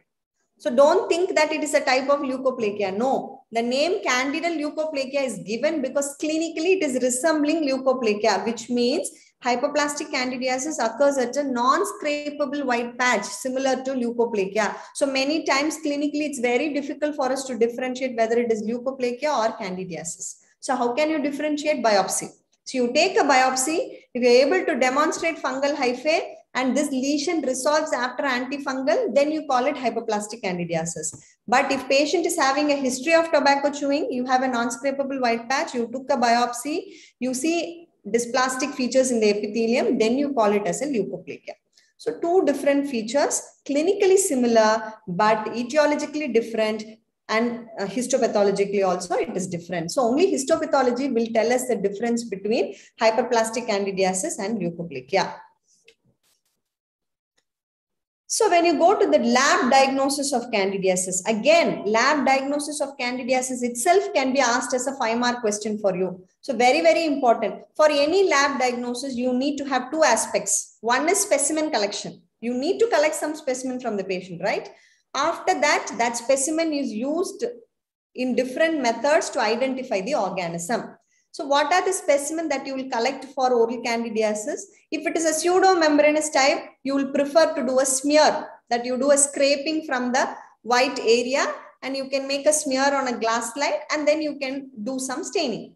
Whereas in hyperplastic and erythematous type, it is better to do a biopsy because smear will not give you any proper results. So both smear and biopsy can be used as specimen in case of oral candidiasis. Now you got this specimen with you. What are the detection methods that we use? The first method is called 10% KOH smear. KOH stands for potassium hydroxide. So what is this? You made a smear and then you apply 10% potassium hydroxide over that smear and then look under the microscope. So this is how you will see. You will see the fungal hyphae here. All these lines that you see here are nothing but fungal hyphae. Only thing is, disadvantage of this method is that this cannot be stored for a longer duration, and later, maybe after 3 months or 4 months, if you want to go back and see this, it is not possible. It is an instant method. The advantage is it is very easy to perform, simple to perform. Immediately you can get the results, probably within 15 minutes. That's the advantage of this method. However, it is not a permanent way we can store the slides here. So the better methods are to do a routine H&E staining. Even in that also, the fungal hyphae can be detected. I think you all can appreciate this hyphae that is seen here, eosinophilic hyphae. So in a routine eosin and hematoxylin stain, the candidal hyphae will appear as a eosinophilic hyphal structures in the epithelium. Usually it is seen in the superficial layers of the epithelium. But sometimes it is very difficult to identify if it is very small sized hyphae. That times you can rely on special stains. Two important special stains are available for fungi, especially candida. One is called periodic acid shift stain, PAS stain. In PAS stain, the fungal hyphae will appear as magenta color hyphae. You can see that bright magenta color hyphae. So rather than having a light pink color stain like in H&E, if you can have a bright magenta color stain, it is very easy for us to identify the hyphae. The second important special stain is called a silver stain. Silver stain called, name of the stain is Grocott-Gomari stain. So in Grocott-Gomari stain or in any silver stain, the fungal hyphae will appear as black color areas. So you can see these black lines, all these are candidal hyphae. So rather than doing a routine H&E staining, if you are able to do, if your laboratory is equipped with special stain like periodic acid shift or a silver stain like Grocott-Gomari stain, it is very easy to identify the fungal hyphae. So either you do KOH staining or you can do a routine H&E staining, PA staining or silver stains. These are the methods for looking under the microscope. But other than that, you can have something called culture methods. So in culture methods, the most commonly used culture media for any fungi is Sabroots dextrose agar, SDA. It's called SDA agar. So the candida will grow as yellow color colonies. Okay, you can see in the picture here, yellow color colonies. That's how the candida will grow in a SDA agar. You have different type of species, right? In candida, you have Candida albicans, you have tropicalis, you have cruzi. If you want to differentiate these different species, then you have some other type of agar called chrome agar. Chrome means color. Okay, so the chrome agar is also a culture media. This is mainly used for differentiating the different species of candidal organism. As you can see from the picture here, each of the species will show different color. Then you know based on that which type of species is causing it, whether it is tropicalis or cruzi or albicans, you will be able to differentiate the species using chrome agar. So other than staining and culture methods, you also have molecular methods for identifying fungal organisms like candida. You can use PCR, polymerase chain reaction, because all these fungal organisms will have DNA, right? So DNA can be identified using polymerase chain reaction. So even PCR can be used, but they are higher methods, expensive method, technique sensitive method. So if you have culture or routine special stains in your laboratory, that will be more than enough or ideal to diagnose oral candidiasis. So what is the treatment? If it is only in the oral cavity, in the tongue or in the palate, then you can give topical antifungal agents. Clotrimoxazole and nystatin are the most commonly used topical antifungal. But in patients like HIV infected patients, they may have oropharyngeal or esophageal or very extensive areas of candidiasis. In that case, topical treatment will not work. So in such patients, you have to give in the form of tablets or systemic antifungals. The most commonly used systemic antifungals for candida is fluconazole and itraconazole. So that's about the oral candidiasis. So I think in Kerala University of Health Science, KUHAS, In fungal infections, only oral candidiasis and histoplasmosis are included for your syllabus. Out of that, candidiasis is one question that is very, very frequently asked. Either a question can be asked about oral candidiasis itself as a 8-mark question, or lab diagnosis of candidiasis can be specifically asked as a 5-mark question. So both of this you please understand and read up properly. Now we will move on to the last aspect, viral infections. Now what I want you to know about virus is that in contrast to bacteria and fungi or any human being, we all have the DNA as a genetic material. Now the DNA will be converted into mRNA by a process called transcription. mRNA will be converted into a protein by a process called translation. That's how it works for bacteria, fungi, and human beings. But virus is unique because there are some viruses which have only DNA. There are some viruses which have RNA as their genetic material. A virus can never have both DNA and RNA together. That is very, very important feature of a virus. So the viruses which have DNA as a genetic material, you call them as DNA viruses. The viruses that have RNA as a genetic material, you call them RNA viruses. Example, I will tell you. Now, coronavirus is an RNA virus, whereas HIV is an RNA virus. Herpes simplex virus, human papilloma virus, hepatitis B virus, they are all examples for DNA virus. So just understand this main difference. Any virus will have a genetic material. That is what is shown here in the center, which can be either DNA or RNA. Covering the genetic material, this pink area is called a protein coat that is known as capsid. And covering that capsid, you have a glycoprotein covering this blue color shell. So that's what a virus will contain. Now this outer glycoprotein shell will have a lot of receptors, glycoprotein receptors. So any cell in the human body, whichever is having a specific receptor for the glycoprotein in a virus, the virus will enter into that particular cell. Or in other words, every virus has a specificity to enter into a particular cell. That property of a virus is called tropism, which means that one particular virus has the capacity to infect a particular type of cell. For example, HIV virus can infect CD4 lymphocyte. We all have studied about that in microbiology. Why? Because the glycoproteins present on the surface of this virus have a specific receptors on the surface of the CD4 lymphocytes. So through these receptors, they can enter into the CD4 lymphocytes and cause infection. So like that, coronavirus, they have receptors for the lung cells. Okay, so that is why they produce infection and pneumonia of the lungs. So every single virus has an affinity to infect a particular type of cell. And very, very, very important feature of virus is what? They are obligatory intracellular pathogens, which means they are strictly intracellular. Whenever the virus is entering the human body, immediately they have to go inside a cell. They cannot survive outside the cell. Why? Because they don't have ribosomes. They don't have ATP generating mechanism, that is mitochondria. All these are not present in virus. So if a virus have to survive, if they have to multiply, if they have to live, they have to depend on a host cell. Therefore, viruses are strictly intracellular. They cannot survive outside a host cell. So I'm going to discuss about two important viruses today, herpes group of virus and HIV, which is very, very important from exam point of view. So the herpes virus, which is infecting humans, they are called human herpes virus, HHV, human herpes virus. You have 8 types of human herpes virus from type 1 to type 8. What is most important to us is type 1 and type 2 and type 3. Type 1 is called herpes simplex type 1. Type 2 is called herpes simplex type 2. And type 3 is called varicella zoster virus. That's what is very important to us.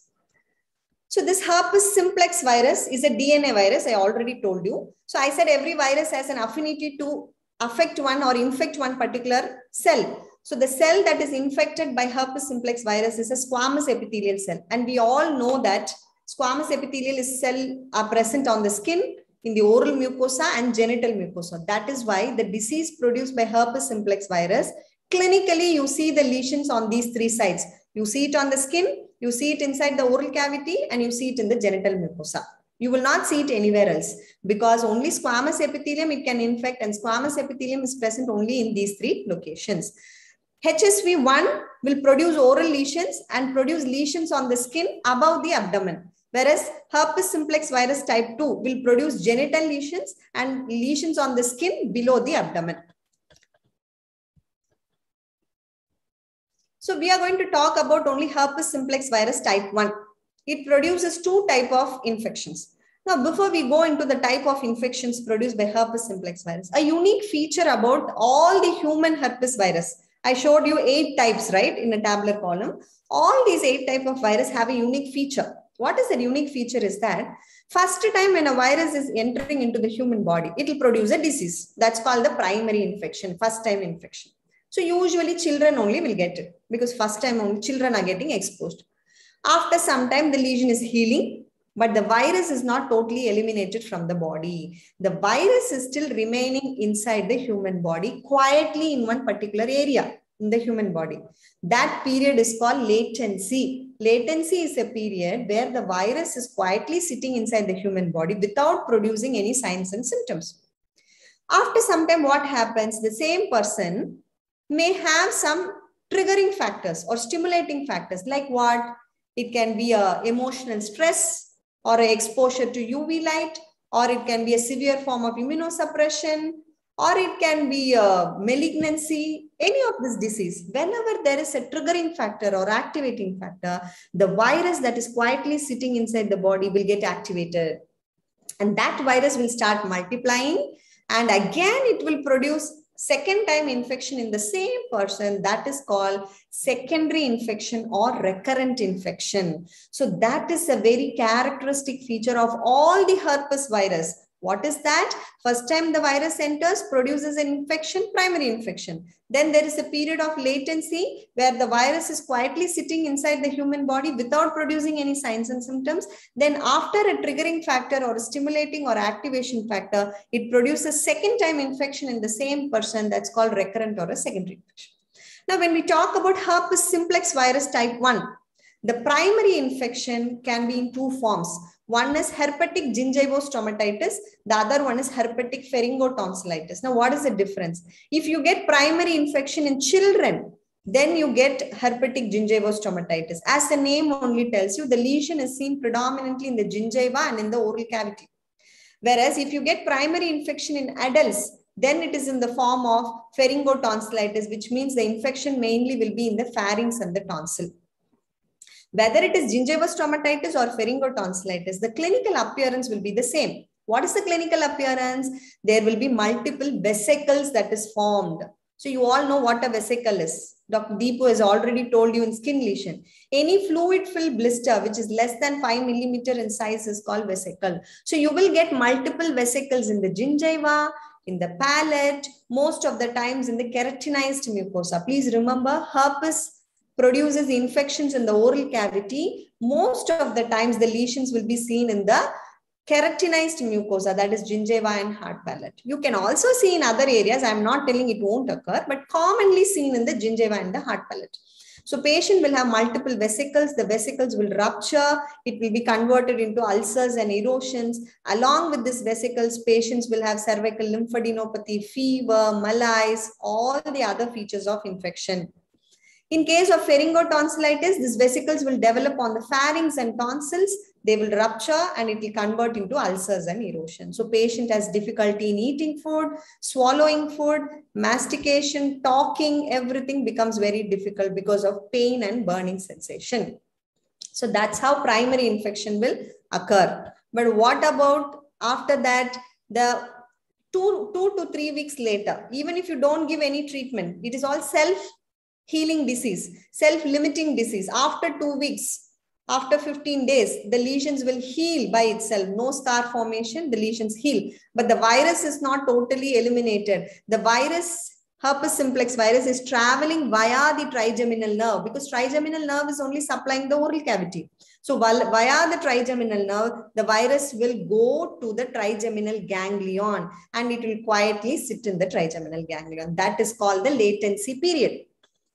What happens after some time in the same patient if there is exposure to UV light, or if there is trauma, malignancy, HIV infection, any other form of immunosuppression, emotional stress, hormonal imbalance?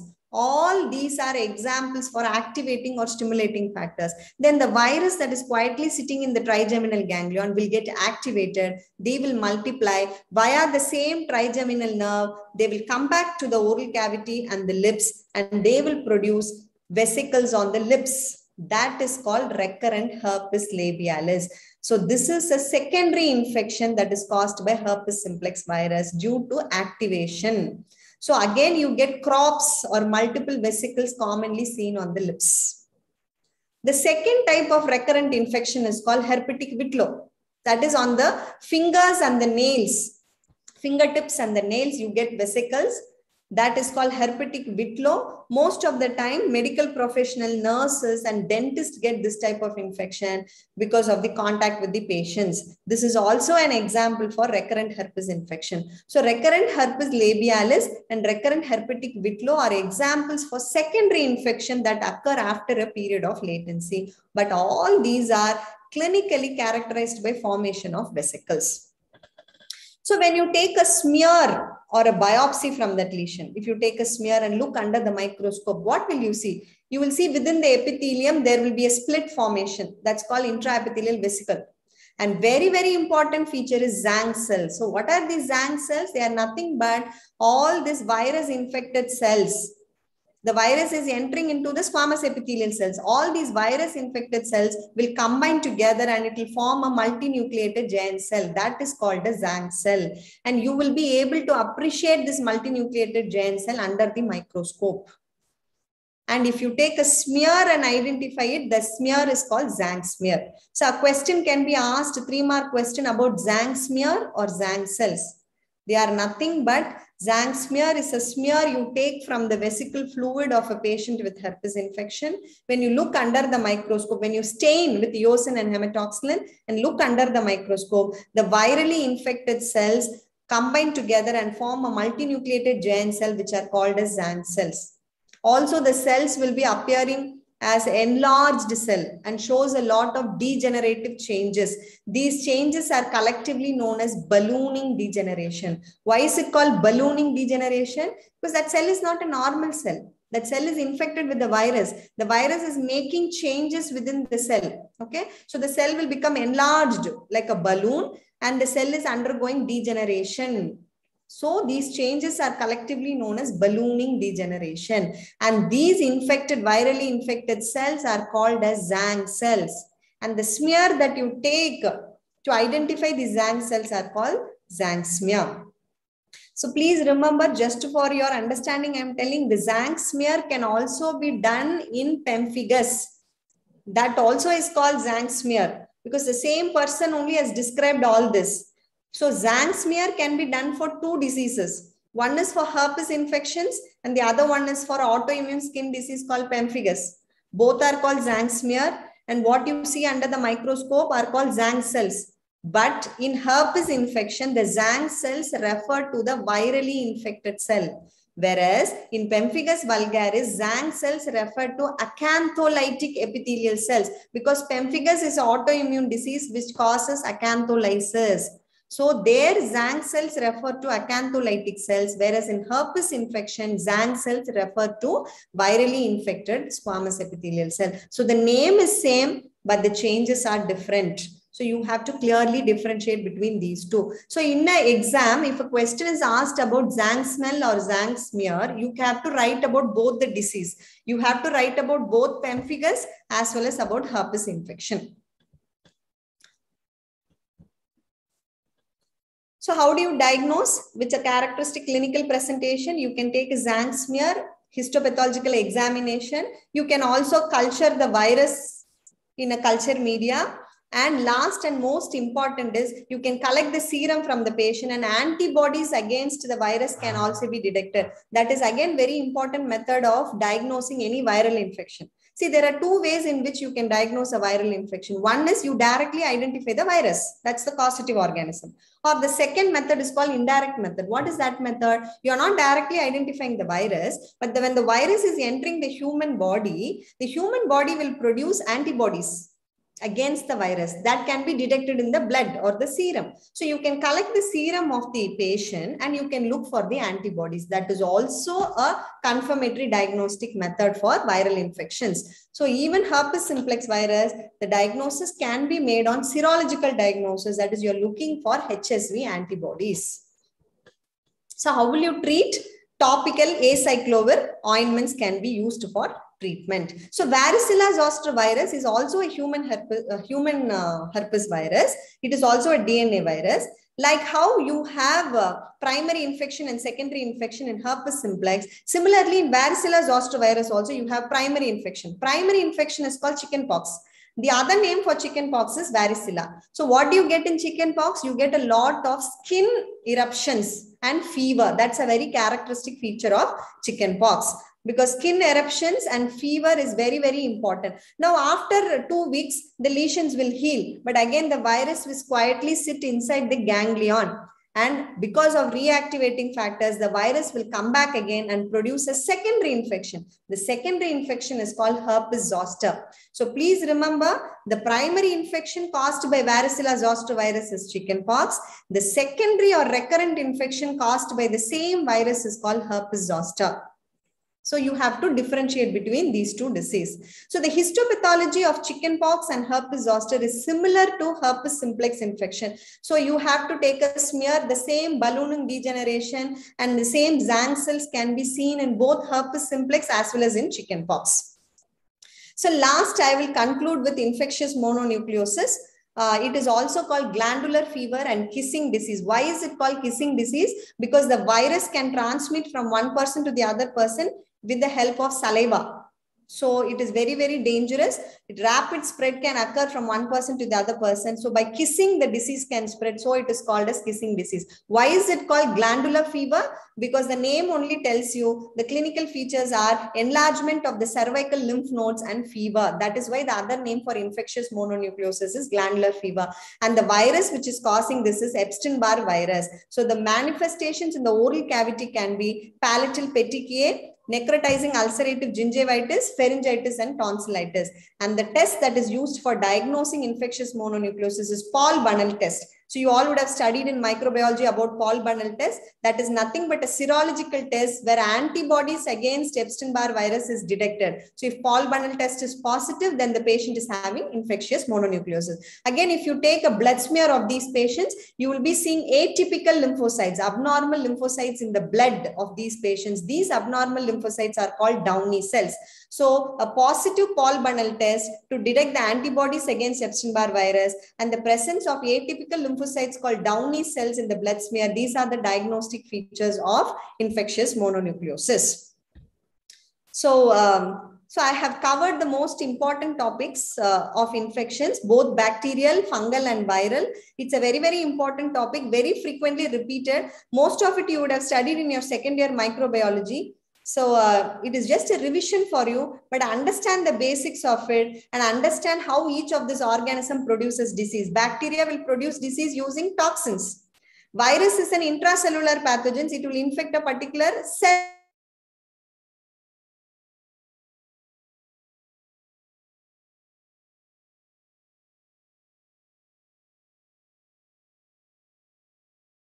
Can yourself write the clinical features and treatment of each of these diseases. So we are short of time. So I am just stopping now with this. I hope I try to cover the important questions already, but if something is left behind, I think we can, you can contact the organizers through WhatsApp. They will be able to help you. If there are any other doubts, I will take it. Otherwise, I would take this opportunity to thank the organizers, the organizing team of this program, Exam Alert, especially the Department of Oral Pathology, the management and principal of Annoor Dental College, for again giving me this opportunity to interact with the students. Thank you so much. Thank you all. Have a good day. Thank you, Jayanti ma'am, for a very informative session. That was a comprehensive session on infections. Thank you, ma'am, for a wonderful session. Moving on, we are moving on to the next session. We have Dr. Mahesh Radhakrishnan for discussing the topic dental caries. Before I introduce this, before I invite the speaker for the session, may I introduce Dr. Mahesh. Dr. Mahesh completed his BDS in 2006 from Dr. MGR Medical University and MDS from Meenakshi University, Chennai in the year 2011. He has more than 10 years of UG and PG teaching experience and is presently a PG guide under the KUHS and has very many international and national publications to his credit. Dr. Mahesh attained the first position during staff assessment in the year 2013 and is currently working as an associate professor in KMCT Dental College. With utmost pleasure, I invite Dr. Mahesh to take over with the session. Over to you, sir.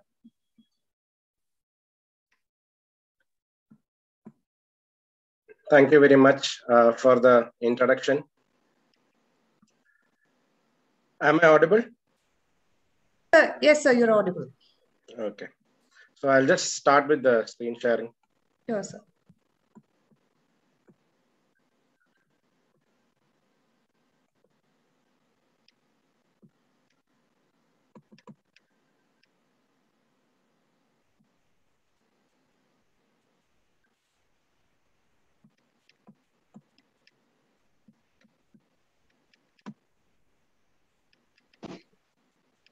Okay, very good afternoon. It's going to be around 12. This is a very important topic. It's a very vast topic. And today's topic is going to be dental caries.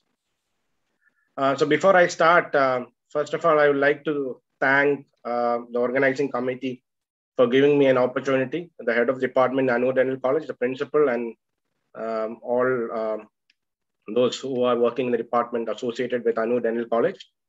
So before we waste any more time, we'll just start with this topic. Okay, now let's go into the frequently asked questions in this chapter. So if you look at this chapter, you will notice that most of the time in the question papers, you have 3 questions usually that get repeated. So the first question is basically going to be your the theories of dental caries. So that is one thing which they usually ask.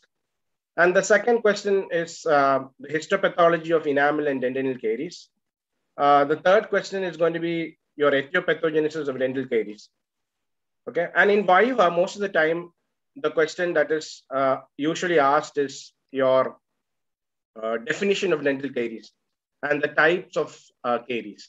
Okay, so these are the usual questions that they ask. The questions keep repeating. And among the theories of dental caries, the one which they frequently ask is your acinogenic Miller's theory. Okay, so this class is going to be more concentrated on the fact that we are only going to discuss about the frequently asked questions. And I will just show you how you can present each of these answers when such questions are asked in the exam. So if you go into dental caries as such, caries is a Latin word, means rot or rotten. In Greek, it means death. And what you need to know about dental caries is that dental caries is a multifunctional or multifactorial disease. And you need a presence of a host, you need a karyogenic microflora and a diet that is conducive to enamel demineralization. So what you need to know is that the caries as such, for caries to happen, it is not a particular agent only that is responsible, but it's multifactorial. So there is a definition for dental caries. Okay, this definition is frequently asked in the Viva question. So there are certain things which I have put in this definition, which I have put in bold letters to make you understand the importance of each line in this definition. So here, dental caries is an irreversible microbial disease of the calcified tissues of the teeth, which is characterized by demineralization of the inorganic portion and dissolution of the organic substance of the tooth, which leads to cavitation. Okay, so it's irreversible. So what are the key words which you need to know? It's a microbial disease. That's the first thing. It's irreversible. It affects the calcified tissues. You have demineralization, and in the end, you have a cavitation. Okay, so this is what. So these are three things: irreversible, microbial disease, demineralization, dissolution. So whenever you write the definition, you have to be sure that you use these words or these terminologies while framing your answers. Now there are a lot of theories. So in the exam, the question will be usually, if in case a question is going to be asked on theories, it could either be an essay question or it could be a short essay question. Okay. Now, sometimes the question would be like this in the exam: enumerate the theories of dental caries, and they would tell you to write about acinogenics or acinogenic theory, or they will ask you to write about one specific theory. Most of the time, it is your Miller's acinogenic theory. Okay. So when they ask you to enumerate the theories, what do you need to write? First of all, you need to write all the names of the theories that are there. So the theory begins with the legend of worm, the endogenous theory, which is called as a humoral theory. Then you have the chemical theory, which is otherwise called as the acid theory. Then you have the parasitic theory or the septic theory. And then you have the important ones, okay? The Miller's chemoparasitic theory or the acidogenic theory. Then the proteolytic theory, the proteolysis chelation theory.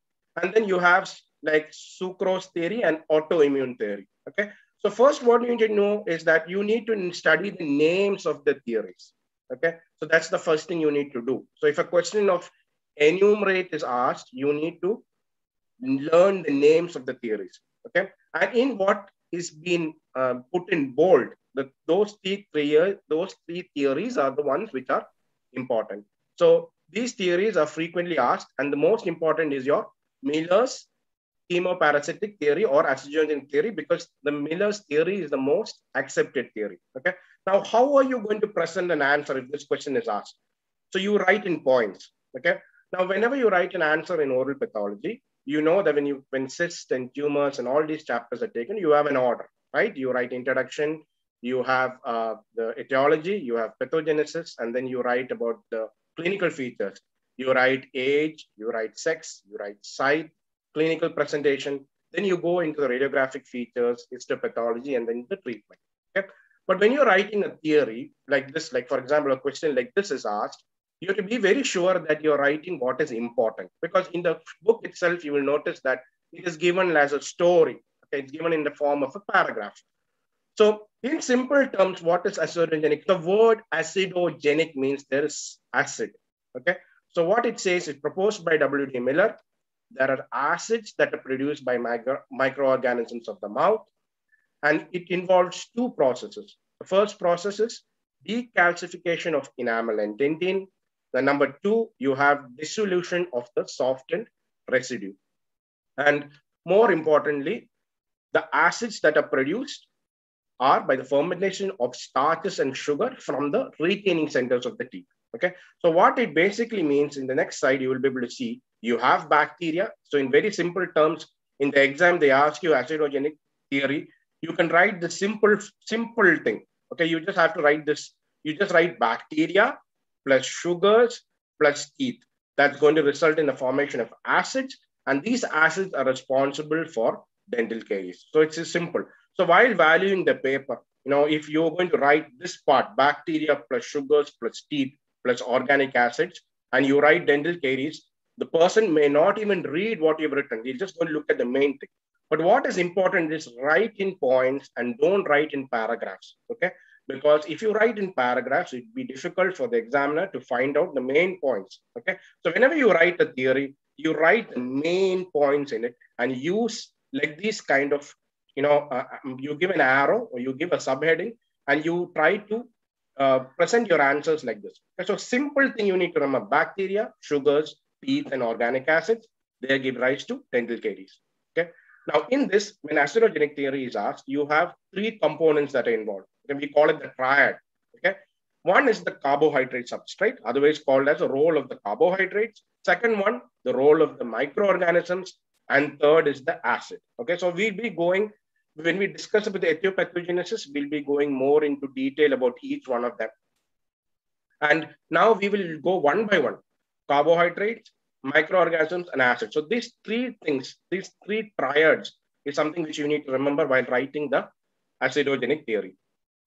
Now, the first one is the role of carbohydrates.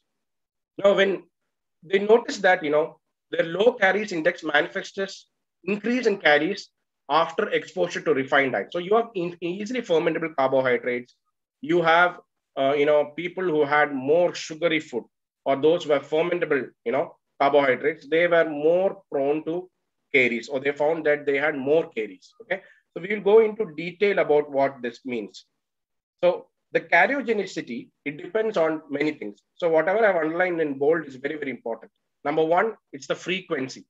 So how often you take the food. So if you're taking sugar, how often you're taking it. If there is an interval, it's good. But you're taking in frequent intervals, it's bad. Okay. So the frequency of the intake is important. Number two, the physical form and chemical composition. Very easy. The physical form means if you're taking sticky food, you are taking solid food, okay, then you will not be able to, the sticky solid food, you will not be able to, it will easily get retained in the mouth. Okay. So that is the one thing about the sticky food being more retentive in the teeth. The third one is monosaccharides, disaccharides, they are more caries producing. And then you have the diet. Okay, the diet that is high in fat and proteins, they reduce oral retention of carbon. That means your diet also plays a very, very important role in the karyogenicity of this, the carbohydrates karyogenicity will depend on all these factors.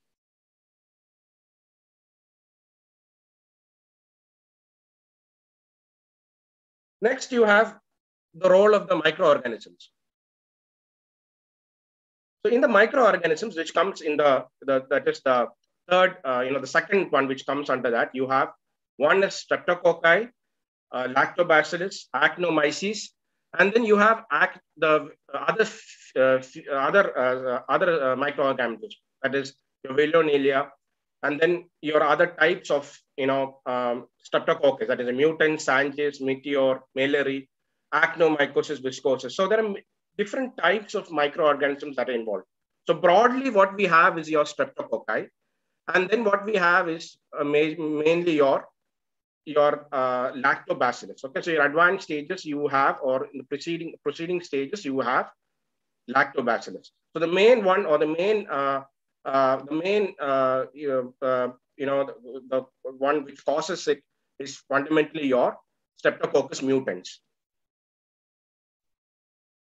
Now, how did they come to know that you have the caries is when they inoculated streptococci in caries inactive hamsters, they found that there is active dental caries. So it shows that there is dental caries. The streptococci plays a very important role in the in initiation and formation of caries. Okay. So here also you can see that in rats you give a high sugary diet, you come to know that there is you have more of dental caries. Okay, so all these experiments concluded that there is streptococci in the mouth, and that results in dental caries. Now, before we go into that, one very important finding or a discovery that they came to know was that the acidogenic strains of the streptococci, especially the S mutants, they had the ability to metabolize dietary sucrose. And they had this, there was a material that was found, which was called as glucan. And it was, and you had this glucan, which has played a very important role. Now, what does this glucan do? The glucan is a sticky, slimy gel inert that is resistant to bacterial hydrolytic enzymes. And it causes the plaque to adhere tenaciously to the tooth surface. Now, the plaque is a very important thing, because plaque is actually a biofilm, and it acts. So when these acids, they have to go and adhere to the tooth surface, they need a medium. And the glucan is, it's a slimy substance, and it allows this, this plaque and the plaque to stick into the thing, and this thereby helps in the retention of these carries. The next one which comes is the role of acids. So the first one what we discussed was the role of microorganisms. So we discussed, first one was role of carbohydrates, where we discussed about the role, that is the sugar, the frequency, the physical forms. The second what we discussed was the role of microorganisms. In the role of microorganisms, what we discussed was about the streptococci, okay, the main, the microorganisms that are involved, okay. And the third now what we're discussing is about acids. Now acids, you have acids produced because of the enzymatic breakdown of sugar. The main acid which is produced is lactic acid. And then you have streptococci, lactobacilli, what they do, they ferment sugar. You have more of lactic acids. And these acids, the plaque which is there, they act as a medium for holding the acids. So in simple terms, if you look at it, you have the carbohydrates. In that, you have the bacterial action. You have enzymatic breakdown happens, and you have formation of acids. You have acids, mainly lactic acid, butyric acid, mainly lactic is the one, and the localization of this acid is upon the tooth surface. That is by the way of plaque, which I'll be discussing a little later when we discuss about etiopathogenesis. So what acid you need to remember which is produced is the lactic acid which is produced. Okay, so that's what you need to remember. So in the role of acids, the key point you need to remember is about lactic acid and the enzymatic breakdown which leads to these acids, and these acids, they get localized onto the tooth surface.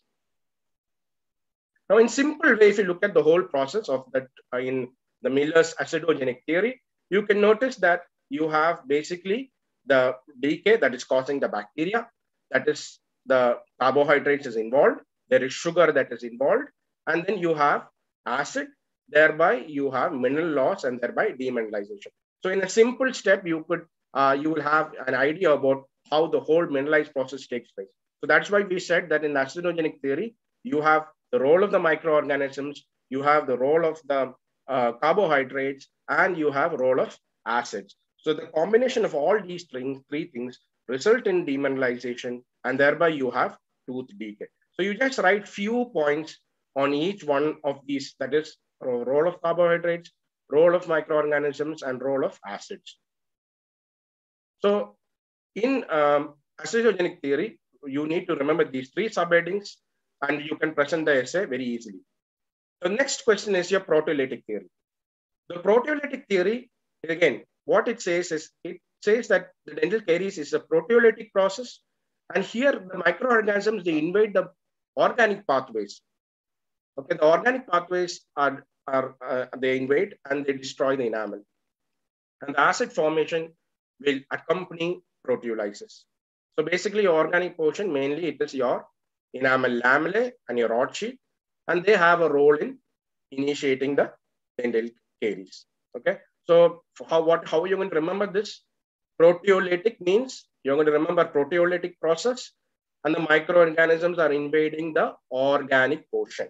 Okay, that is what you're going to remember. Okay, so and the organic portion of the tooth, that is enamel lamellae, rod sheath, they have a role in the initiating caries. So only a few points which you need to write. Next is your protease and chelation theory, okay, by Scotts and Martin. Now, what did they say? They said that simultaneously microbial degradation of the organic components and dissolution of the minerals of the tooth is by the process something known as chelation. So you have chelation. Chelation means you have chelates that are formed. So what is chelation? Chelation, nothing but the process of involving the complexing of a metallic ion to a complex substance through a coordinate covalent bond, resulting in a highly stable compound. Okay, so you have a chelate that is formed, okay, and it forms a stable compound, which is a chelate, and that is responsible for the caries. So what it means is not acid itself, because it's independent of the pH median, and the removal of the metallic ions because of the formation of this compound, which is the chelate, results in removal of calcium, and that occurs at neutral or even alkaline pH. So you need to remember about you need to write the process about chelation, you need to write about the chelate, that is the compound that is formed, and you need to write about the effect of the chelation. So that proteolytic chelation theory. Okay, The second one was proteolytic theory. Okay, where you remember about proteolysis and you remember about the organic pathway. In this, if they ask proteolysis chelation, you write about the chelate, what is chelation, and you write about the effects of chelation. So that's what you need to basically write down. Okay. Now, next one, what we go is we're going into the etiopathogenesis of dental caries. So now we just discussed about the caries. That is, we discussed about the different different theories, the three important theories. In that, the most important one I told you is the acidogenic theory, where you need to write about those three things, the basic triad. Now, to understand if you want to understand the etiopathogenesis, so you need to understand that you need to know about what is plaque. Okay, plaque, something about what is dental plaque. You might have heard about plaque. So what is plaque? Plaque is a thin, tenacious, adherent film on the tooth surface. And it is basically composed of mucin. You have desquamated epithelial cells and you have microorganisms. So you have all these things of it's basically a biofilm that is there. Okay. Now, plaque is having a very important role in caries, because what plaque does is that the oral streptococci, which is there, it uses their capsular slime of the plaque and it uses that to adhere to the surface of the teeth. So so this is acting like a medium. The plaque is acting like the medium. So the streptococci can go and attach itself or bind to the tooth surface. So that is the importance of the plaque. Okay. And as I told you, plaque consists of all these components.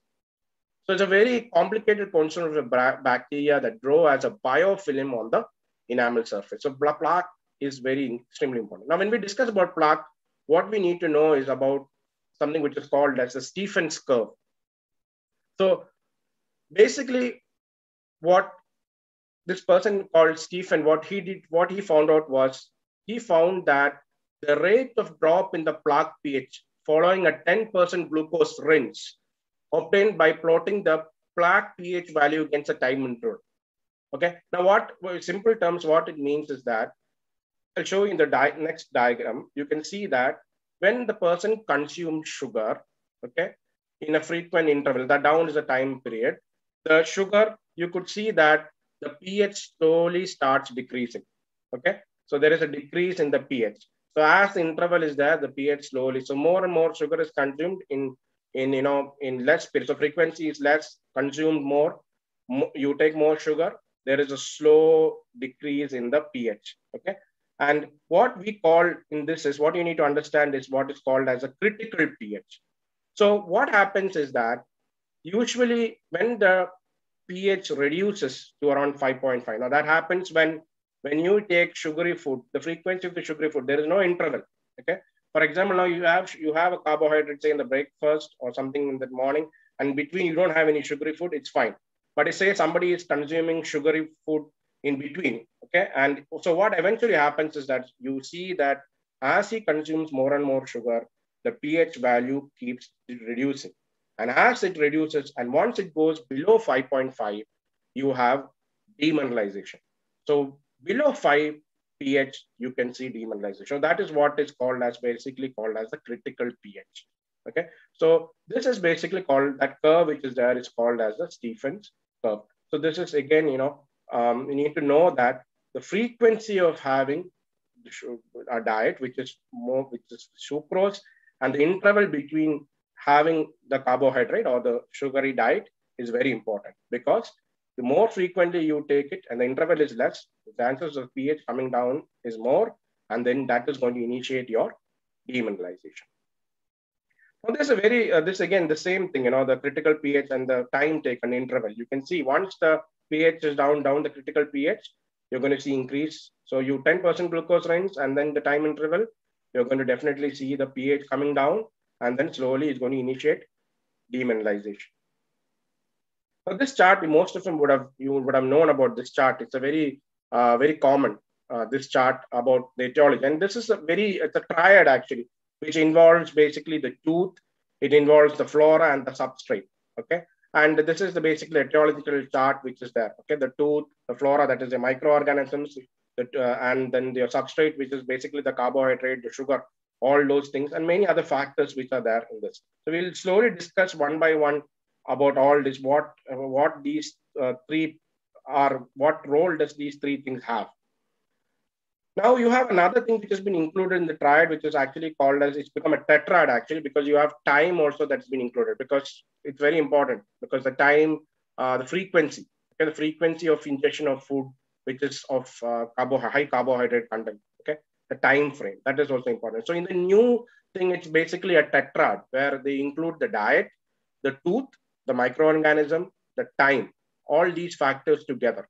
They are responsible for the, the etiopathogenesis. That is, these four factors are now, ones which influence the formation of dental caries. Now, we discussed what is the contributing factor. So I'm not going to go one by one. I'm just going to tell you the main things in this. So the contributing factors, I told you, one is tooth, the second one is saliva, the third one is the diet. So in the tooth now, how does it play a role? Now you have tooth, basically the composition, the morphology, and the position of the tooth. So in simple terms, fluoride content more in the surface enamel, and hence it's more resistant to caries. So fluoride content, surface enamel, it's more resistant. So that makes a difference. The morphology of certain tooth. Now you have a tooth in the posteriors, your molars are more prone to caries.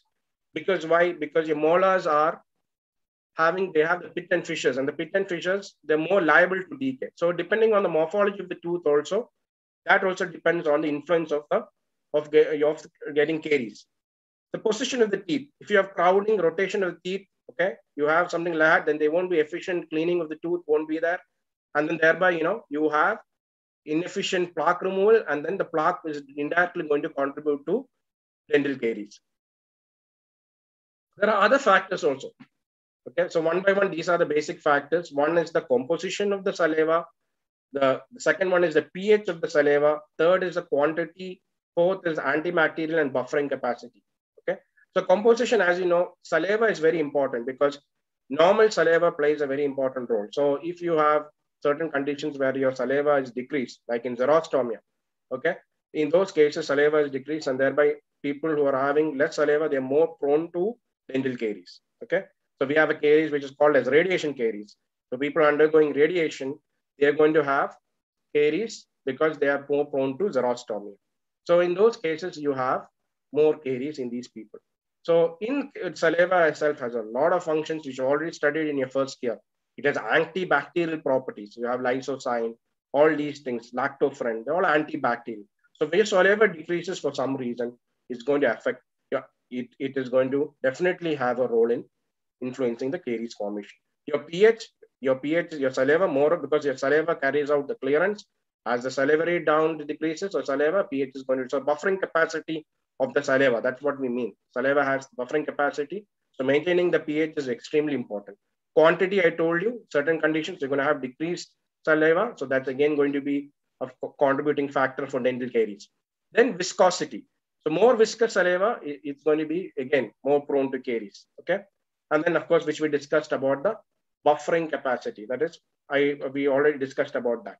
Okay. So these are the factors, the tooth, the positioning of the tooth, and the morphology of the tooth, and the saliva factors. These three factors are going to be important. Along with that, the diet, which we discussed in the first theory. The diet, if a person is having a diet which is more of carbohydrate, more sugar, refined food, they are going to be more prone to caries. Say a person who's having a diet which is protein and fat, okay, they're going to be less prone. So diet plays a very important role. Okay, what kind of diet you have. Then you have certain deficiencies, like, for example, you have vitamin deficiency, okay, and it's going to affect your tooth mineralization process. Thereby, you could have enamel hypoplasia and all that, okay. And of course, the local factors also, and along with that, fluorides. So you have fluorides. Fluorides, as you know, it is having anti-cariogenic property. So all these factors together, they play an important role in influencing the formation of caries. Okay. So this is the basic fundamental, I'm just cut it short, fundamental things you need to know. That is, you have the triad, which is there. You have the tooth, you have the microorganism, you have the diet, and you have the time. So all these four factors, you just need to write a few things. And of course, you need to write the role of the pH, the role of saliva, all these one by one. Now, one important question next, which we are going to go to, is your histopathology of dental caries. So this question is the most important question in this chapter is probably the histopathology, because most of the time, the questions keep shuffling between histopathology of dental caries and histopathology of enamel caries. Okay. So what you need to remember first, when they ask you a question of histopathology of dental caries, you first need to remember the different zones. Okay. So how you remember the zones? You have translucent zone, number one. You have dark zone. Okay. This is for enamel caries. You have body of the lesion and you have surface zone. So you have 4 zones. Okay. Now, how do you remember this? You have an easy way of remembering it. It's called trained dentist is equal to a better salary. Okay. Trained dentist is equal to a better salary. So trained, T stands for translucent, dentist, D stands for dark zone, better, B stands for body of the lesion, and S stands for surface zone. Okay. So if a question is asked in the exam for histopathology of enamel caries, what you need to actually do is that you need to remember the names of the zones first. Okay. The translucent, dark, body of the lesion, and surface zone. And what you need to do is you need to write few points on each zone and you need to draw a diagram. That's all what you need to do. Okay. And you can just use this thing to remember trained dentist is equal to better salary. So you will know TDBS. Okay. These are the things which will help you remember it. Now, first is the translucent zone. It's the first recognizable zone. It appears structureless. Okay. Location, deeper zone or advancing front. Porosity is more and larger than normal enamel. The volume of space is 1%. And the demineralization is seen in the junction of prismatic and interprismatic enamel. Okay. So few things you need to write. First is first recognizable zone. Okay. It appears structureless. Okay. It's basically the advancing front. Okay. The translucent zone. You can write about the porosity, 0.1. Okay. And few. So 3, 4 lines about each of these zones. Okay, so advancing front of the lesion is very important. It's not always present. The translucent is not always present. Okay, that's the first zone. The second zone is the dark zone. Why it appears dark is because of the excessive demineralization. So that's the first point. So whichever I put in bold, all those points you need to highlight. Okay, each of these points you need to highlight. So the one is the excessive demineralization, which you're going to see in this zone, and then of course it's a positive zone because of the excessive demineralization. And the location, it's basically located superficial to the translucent zone. Okay. So, and the pore volume is around 2 to 4%. So the excessive demineralization is something which you need to underline, and you also need to underline the positive zone. Okay. So you go to the diagram, it's adjacent to the translucent zone. And the second thing you need to remember that it is a positive zone because it's basically because of demineralization. That's why it appears dark in color. The next one is a body of the lesion. So the body of the lesion, you have the greatest demineralization that is seen. Okay, it's between the dark and the surface layer of enamel. The pore volume is 5%, 24% at the center. And you have demineralization both in the peripheral and central areas of the organ. And then what you see here is you see the accentuation of the striae of ridges can also be appreciated. Okay, so what is the main point in this is it is the greatest demineralization is seen in the body of the lesion. Okay, so you have to remember about the pore volume. You need to remember the location, that is it between the dark zone and the surface layer. So all these things you need to remember. But most importantly, you need to write that this is the area which is having the greatest demineralization. Okay, the zone 3, which is otherwise called as the body of the lesion. Okay. So this is the area of greatest demineralization. Next one is the surface zone. It's basically comparatively unaffected. It's around 1 to 10% of loss of mineral salts are seen. Pore volume is less than 5%. And you can see some amount of, because it's least affected, it's on the surface, you can see some amount of remineralization in the surface. Okay, so it's the surface zone, which is the most superficial zone. Now, this is a diagram which you all are aware of. You probably would have studied this in your manual. So this is a diagram which you have to draw in case they ask you in the exam. Okay, so what you're going to do, you're going to write these 4 zones. You're going to remember, okay, these 4 zones, the translucent, trained dentist is equal to better salary. Okay, T is translucent. Okay, so D is your dark zone, B is body of the lesion, and then your surface zone. So TDBS. Okay, write few points about each of these zones, and then after that, you draw a diagram. Okay, this diagram is very familiar. You just have to draw these diagrams. So this is a 5-mark question, which they'll ask you. Very, very important question, histopathology of dentinal caries. Okay. Next one, we go into the histopathology of dentinal caries. Again, the zones, either the question will be asked as histopathology of dentinal caries, or they're going to ask you zones of dentinal caries. Very repeated question for a 5-mark. Again, in this also, you need to remember you have 5 zones. So first, when you study something, you remember how many zones are there total. In the other one, you had 4 zones. In this, you have 5 zones. So first zone is fatty degeneration of Tom's fibers. The second one is dentinal sclerosis. The third one is decalcification of the dentinal tubules. The fourth one is microbial invasion. And the fifth zone is when you're in advanced dentinal caries, that is your decomposed dentine. Okay. So first you need to study the names of the 5 zones. Okay. So how do you remember this? You can use FDDMD. Okay. F stands for fatty degeneration of Tom's. D stands for dental sclerosis. Again, decalcification of dentinal tubules. M stands for microbial invasion. And D stands for decomposed dentine, or otherwise the advanced dentinal caries. Okay. So 5 zones are there for dentinal caries, whereas for enamel caries, you have only 4 zones. Now we go one by one into each of these zones. First one is zone of fatty degeneration of Tom's fibers. You just have to write only few points. One is you have deposition of fat globules that precedes the early sclerotic changes. Okay, you have fat globules that have been deposited. And then what the fat, it contributes to impermeability, and it may be a predisposing factor for dental sclerosis. So you have sclerosis. What sclerosis does is tries to create a seal, so that it doesn't allow the portal entry of the microorganisms into the pulp. Okay, so you have this first one. It is the one which is preceding the sclerotic change. Now the second zone is what we have the sclerotic. So first is fatty degeneration. Just before the sclerotic, you have the fatty degeneration, and then you call dental sclerosis or transparent dentine formation. And what I told you, sclerotic, what it does is it basically seals off the dentinal tubules from further penetration of the microorganisms. So this is the second zone, which is the zone of dental. So from the word dentinal sclerosis itself, you're going to get an idea about what you need to write in this zone. The third one is the zone of decalcification. Very, very important. So what in decalcification, what you see is you need to write occurs in the advance of the bacterial invasion. And what you're going to see is you're going to see microorganisms, okay, penetrating, and that penetration of the microorganisms before any clinical evidence of caries process. That's what called as pioneer bacteria. So in the zone 3, if they ask you, what do you need to remember is that you need to write about pioneer bacteria, okay, which you see. That is, you can see these penetration or bacterial invasion in the dentinal tubules. Okay, when you notice these, that is basically what is called as the pioneer bacteria. Okay, and that time you don't see much of clinical evidence. So that shows that there is involvement of dentinal tubules, and you'll notice that the dentinal tubules are filled with microorganisms. You're going to see a lot of microorganisms in the dentinal tubules in this zone 3. Okay, it's a very important zone. So here's what called as a pioneer bacteria, which you see in the dentinal tubules, which is again gone and invaded these dentinal tubules. Okay. So in these cases, you may not see clinical evidence of dental caries.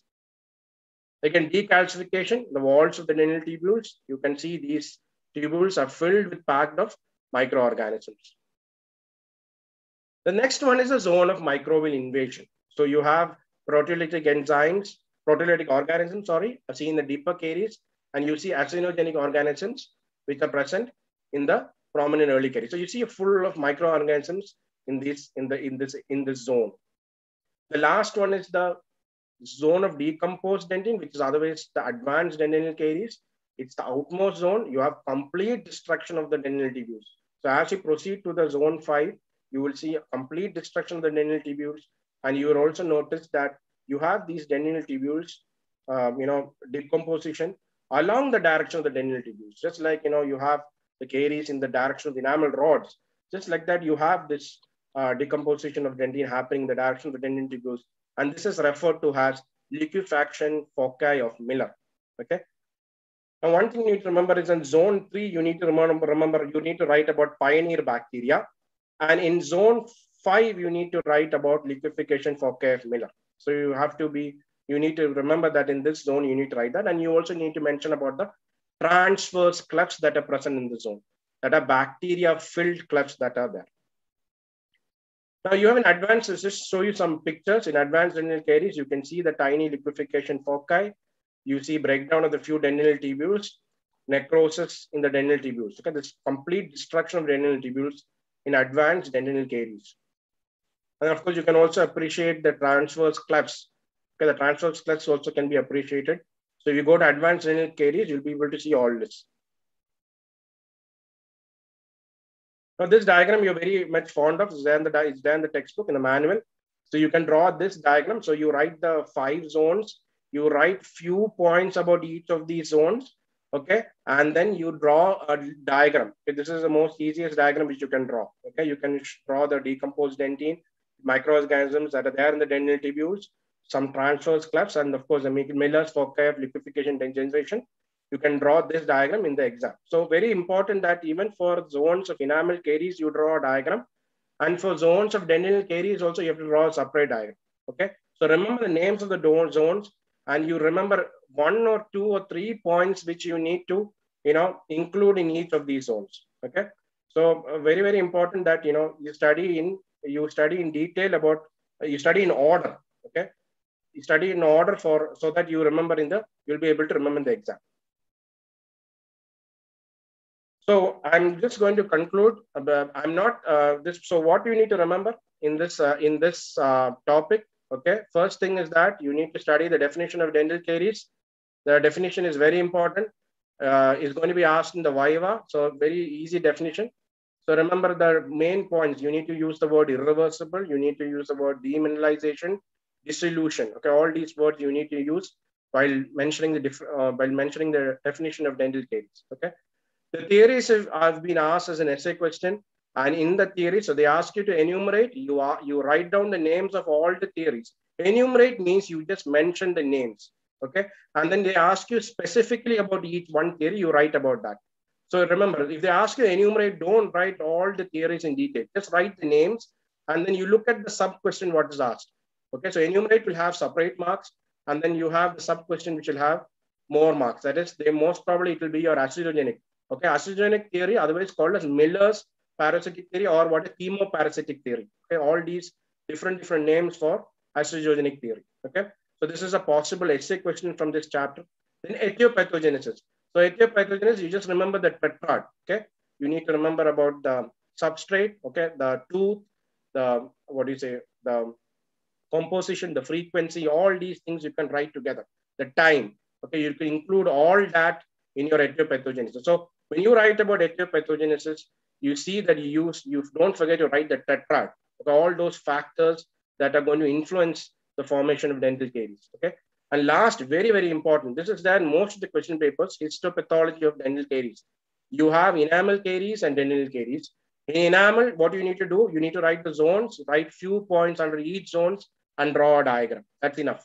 It's very important that you draw a diagram. Okay, and this is the most important question. Okay, while you study my oral path, one thing I just like to tell you is that you have in this chapter specifically, you have many types of caries which I have not discussed because that's a huge topic. Okay, so there are frequent questions, some questions which they ask. Okay, for example, root caries. Okay, because root caries is caused by actinomycosis viscosus. Okay, and you need to write some. So they'll ask you maybe radiation caries. Okay, so because people who are having radiation, they have xerostomia, and then they are more prone to caries. Okay.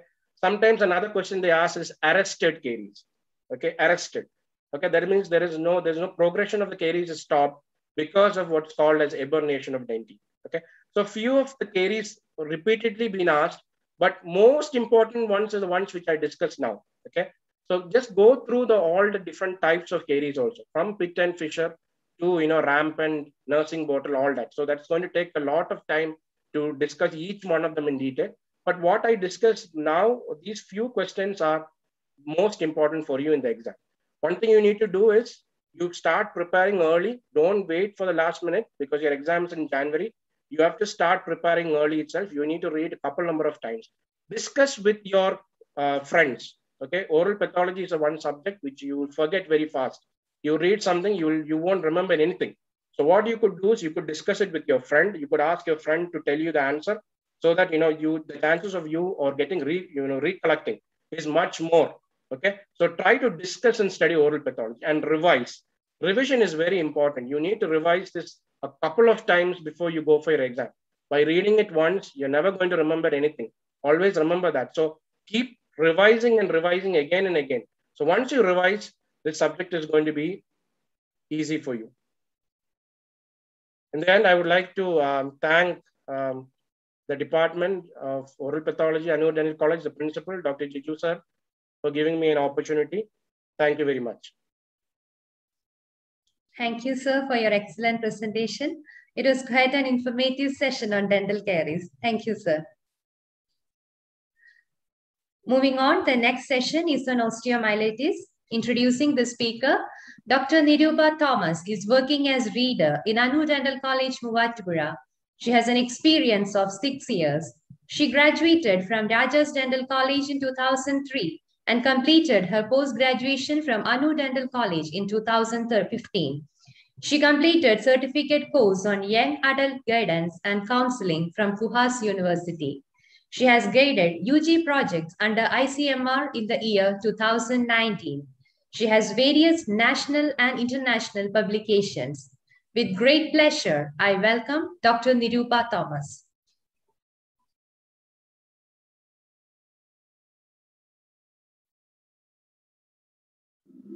Thank you for your kind introduction. Good morning, dear students.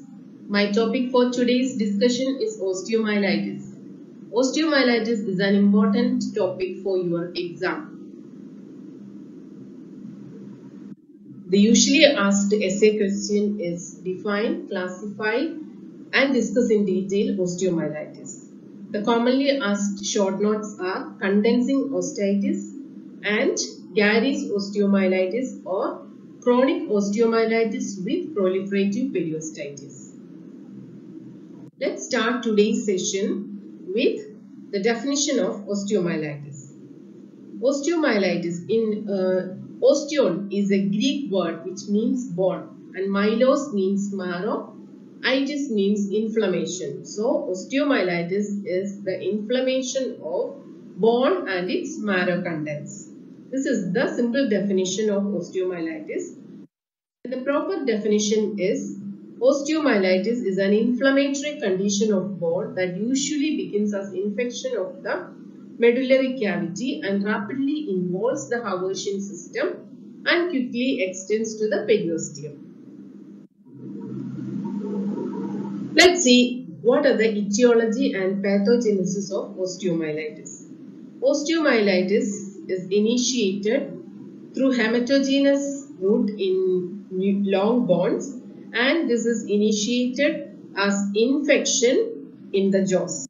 In the jaws, mainly the etiology of osteomyelitis are odontogenic infection, trauma, and the infection derived from periostitis after gingival ulceration.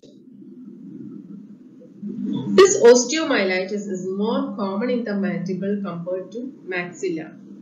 Let's see what are the reasons or why this is common in the mandible. This is because the mandible is more dense bone compared to maxilla and the vascularity is very poor.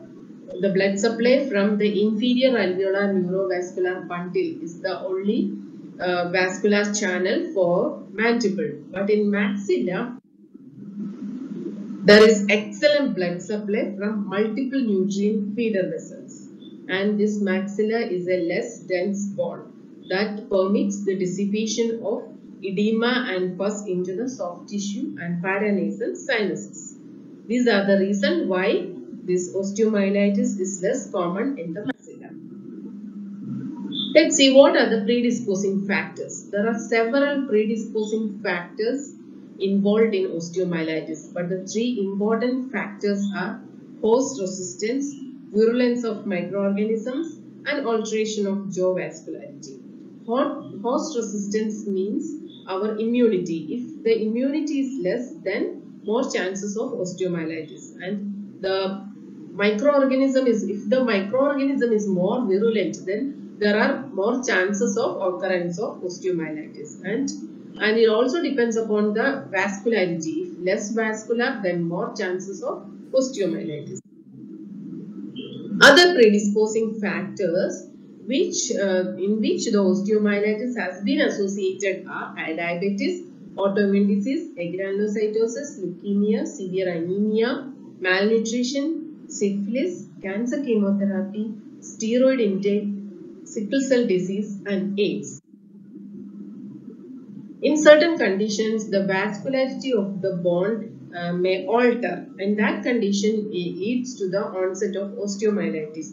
These conditions are radiation, osteoporosis, osteopetrosis, Paget's disease, fibrous dysplasia, bone malignancy, bone necrosis caused by mercury, bismuth, and arsenate.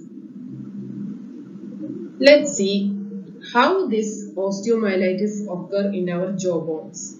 Mainly, this osteomyelitis is due to the inoculation of bacteria into the jaw bones. And how this bacteria or what is the root of this bacteria or how this bacteria enter into the jaw bones. The roots are through the extraction of carious tooth or by root canal therapy or due to the fracture of maxilla or mandible. Through these roots, the bacteria enter into the jaw bones. Let's see what are the steps involved in the pathogenesis of osteomyelitis. First, inflammation occurs in the marrow tissue. Then the inflammatory exudates spread through the marrow spaces. At that time, additional leukocytes are recruited to the area to fight the infection. And pus may develop at that time. And this, due to the development of pus, there will be elevation of the intramedullary pressure. So, there will be decrease in the blood supply to that region. And the pus travel through the Haversian and Volkmann's canal, then spread through the medullary and cortical bones. Then the pus perforates the cortical bone. Then it collects under the periosteum so that the periosteal blood supply is compromised. This aggravates the local condition and causes osteoclastic activity. This the bone resorption starts and bone necrosis happens. That is the dead bone. That is known as sequestrum. And this sequestrum at that time is separated from the surrounding vital bone. That is, vital bone is known as involucrum. This osteomyelitis is a polymicrobial infection. That is, numerous microorganisms are involved in the osteomyelitis. This various microorganisms involved are Streptococcus, Fusobacterium, and Prevotella. These are the three important microorganisms in osteomyelitis. Other microorganisms which can be seen in culture are Echinella, Klebsiella, Pseudomonas, and Proteus. Mycobacterium tuberculosis and Treponema pallidum and Actinomyces can also be seen in the culture of in osteomyelitis case. Next is how to classify osteomyelitis. Osteomyelitis can be broadly classified as suppurative and non-suppurative osteomyelitis. And the suppurative osteomyelitis can again be classified as acute suppurative osteomyelitis and chronic suppurative osteomyelitis. The non-suppurative osteomyelitis can be classified as chronic focal sclerosing osteomyelitis, chronic diffuse sclerosing osteomyelitis, chronic osteomyelitis with proliferative periostitis or Gary's osteomyelitis. Let's see different types of osteomyelitis in detail. If you prepare a box like this, then it will be easy to remember. So let's see the difference between acute suppurative osteomyelitis and chronic suppurative osteomyelitis. In acute and chronic suppurative osteomyelitis, the portal of entry of this infection is different. In acute suppurative osteomyelitis, main entry is through carious lesion or pulp infection or fracture of jaw. But in chronic suppurative osteomyelitis, this is mainly due to the inadequately treated acute osteomyelitis, or it occurs from dental infection without a preceding acute stage, or it occurs as a complication of radiation. Both this acute and chronic suppurative osteomyelitis can occur at any age. And acute suppurative osteomyelitis can occur in the mandible or maxilla. Even in neonates, this acute suppurative osteomyelitis is seen. But chronic suppurative osteomyelitis is commonly seen in the mandibular molars. And let's see what are the clinical features in acute and chronic case. Acute suppurative osteomyelitis, the patient will have severe pain, trismus and paresthesia of sleep if the mandible is involved and the involved tooth is loose. But in chronic suppurative osteomyelitis, the pain is less severe and teeth may not be loose. Pus may exudate from the gingival margin in acute suppurative osteomyelitis, but in chronic suppurative osteomyelitis, the suppuration may perforate the bone and the overlying skin or mucosa to form a fistulous tract. And in acute suppurative osteomyelitis, there is no swelling or reddening of the skin or mucosa until the periostitis develops. But in chronic suppurative osteomyelitis, there is swelling on the outer surface of the jaw. So, let's see what are the difference in the radiographic features. Usually, acute suppurative osteomyelitis, moth-eaten appearance can be seen in the radiograph. But in chronic suppurative osteomyelitis, there will be a ill-defined radiolucency resulting in moth-eaten appearance. Sequestrum appears as islands and the involucrum is often found surrounding the sequestrum. And the histopathologic features are also different. In acute suppurative osteomyelitis, you can see the medullary spaces are filled with inflammatory exudate, and this inflammatory exudate consists of polymorphonuclear leukocytes, lymphocytes and plasma cells.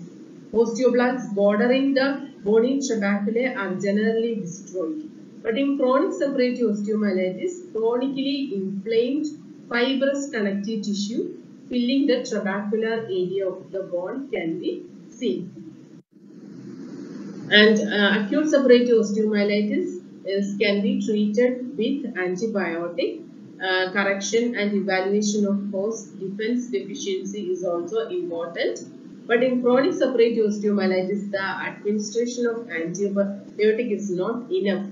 So, large sequestrum should be removed surgically, and small sequestrum usually exfoliate through the mucosa. Let's see the difference between chronic focal sclerosing osteomyelitis, chronic diffuse sclerosing osteomyelitis, and chronic osteomyelitis with proliferative periostitis or Gary's osteomyelitis. There are synonyms for chronic focal sclerosing osteomyelitis, that is condensing osteitis. And the synonym for chronic osteomyelitis with proliferative periostitis is Gary's osteomyelitis or periostitis ossificans. The portal of entry of the chronic focal sclerosing osteomyelitis is carious lesion or pulp infection, but in chronic diffuse condition it is periodontal disease. In Gary's osteomyelitis it is through carious lesion. And this type of reaction is endosteal sclerosis in chronic focal sclerosing and chronic diffuse sclerosing osteomyelitis, but it is periosteal sclerosis in chronic osteomyelitis with proliferative periostitis. And the age of occurrence is also different.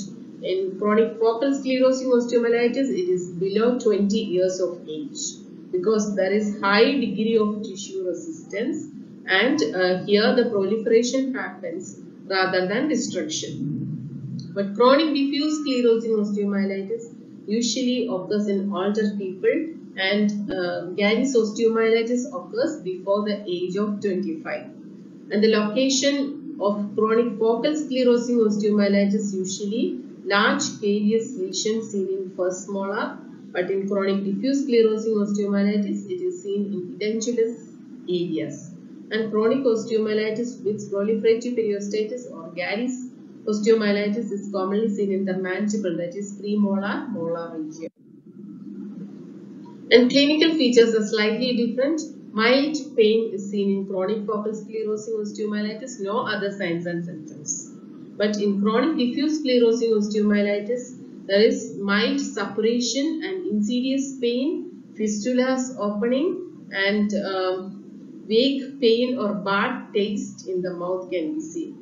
But in Gary's osteomyelitis, toothache or pain in the jaw can be seen with bony hard swelling on the outer surface of the jaw.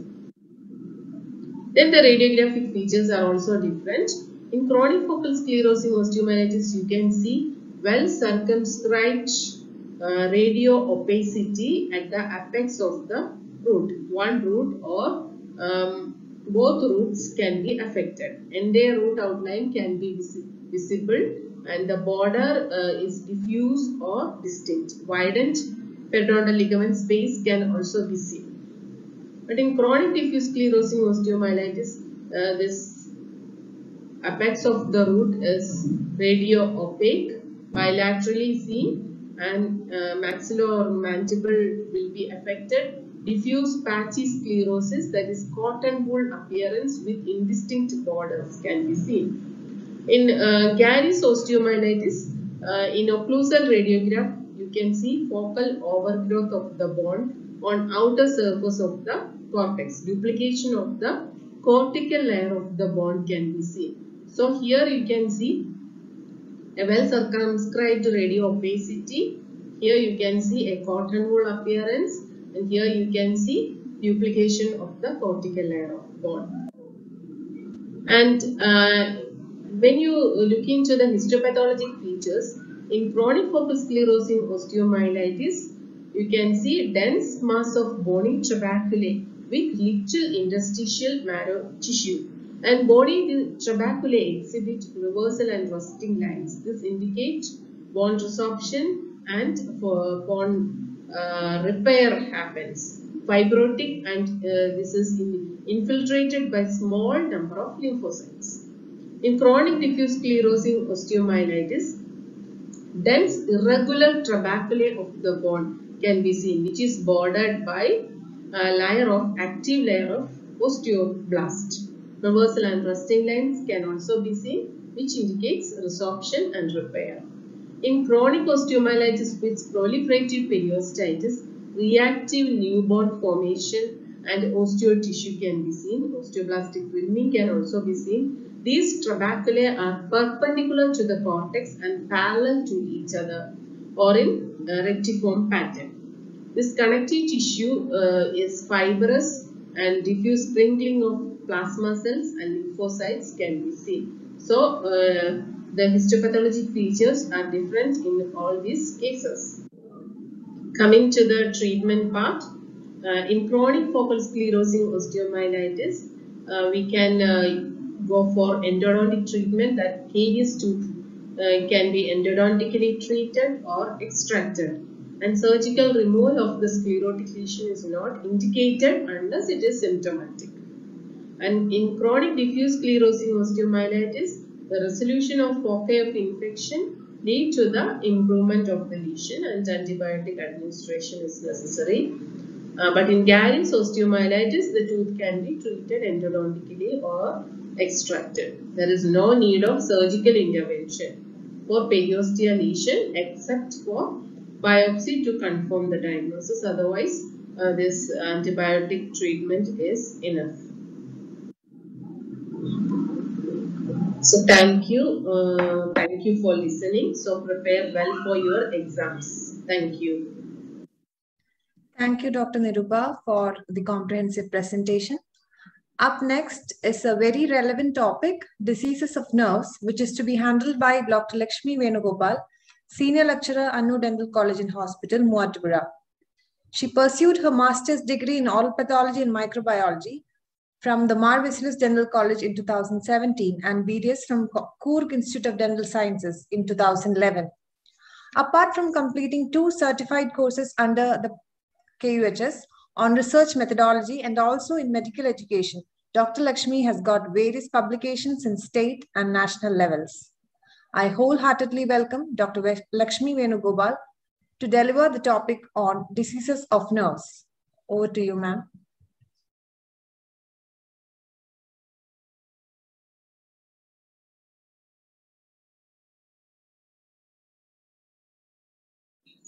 Good morning, all. Thank you for the kind introduction. Today, I'll be dealing with the topic diseases of nerves.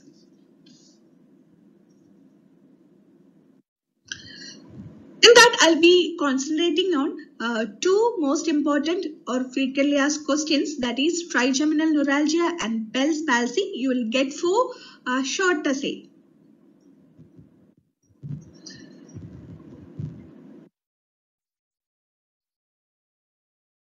The word neuralgia actually derived from a Greek word, and it is nothing but the pain in the distribution of nerves.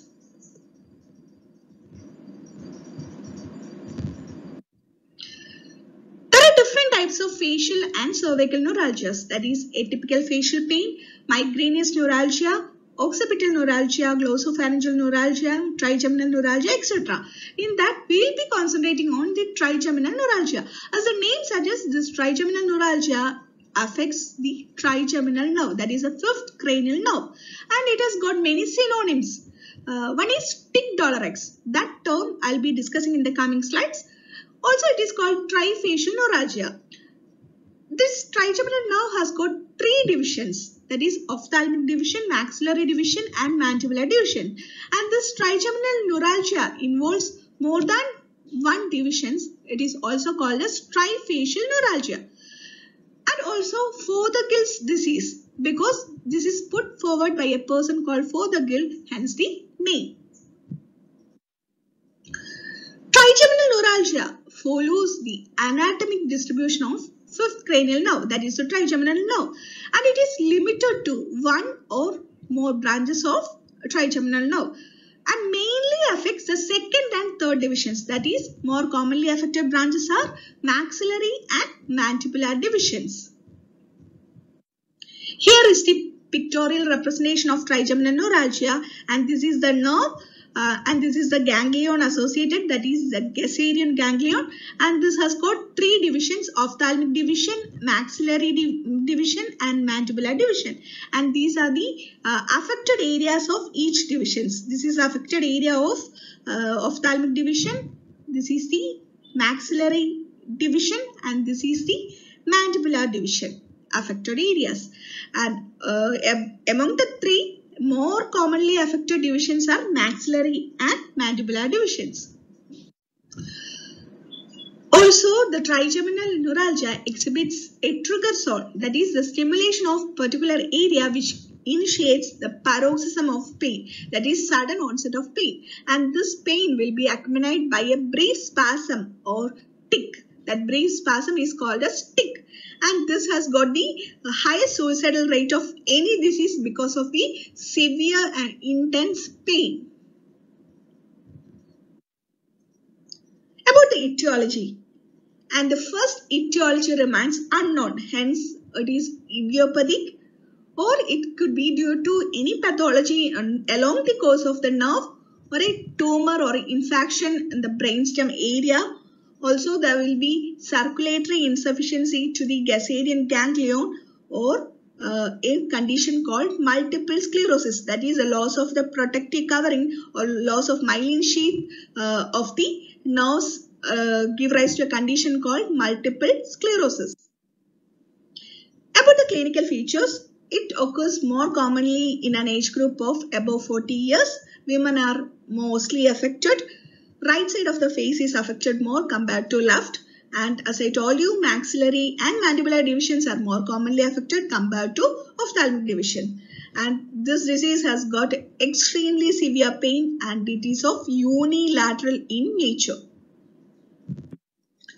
There are certain areas which can stimulate sudden onset of pain in this trigeminal neuralgia. Such areas are called trigger zones. Such areas include nasolabial fold, cheek, vermilion border, midfacial area and periorbital area. And there are certain factors that could stimulate this kind of pain. That factors include even a mild touch or breeze or a gentle movement, or it could be due to any eating or smiling. And the patient learns to avoid touching the skin over the area, and frequently he or she goes unshaven or unwashed to avoid any possible attack.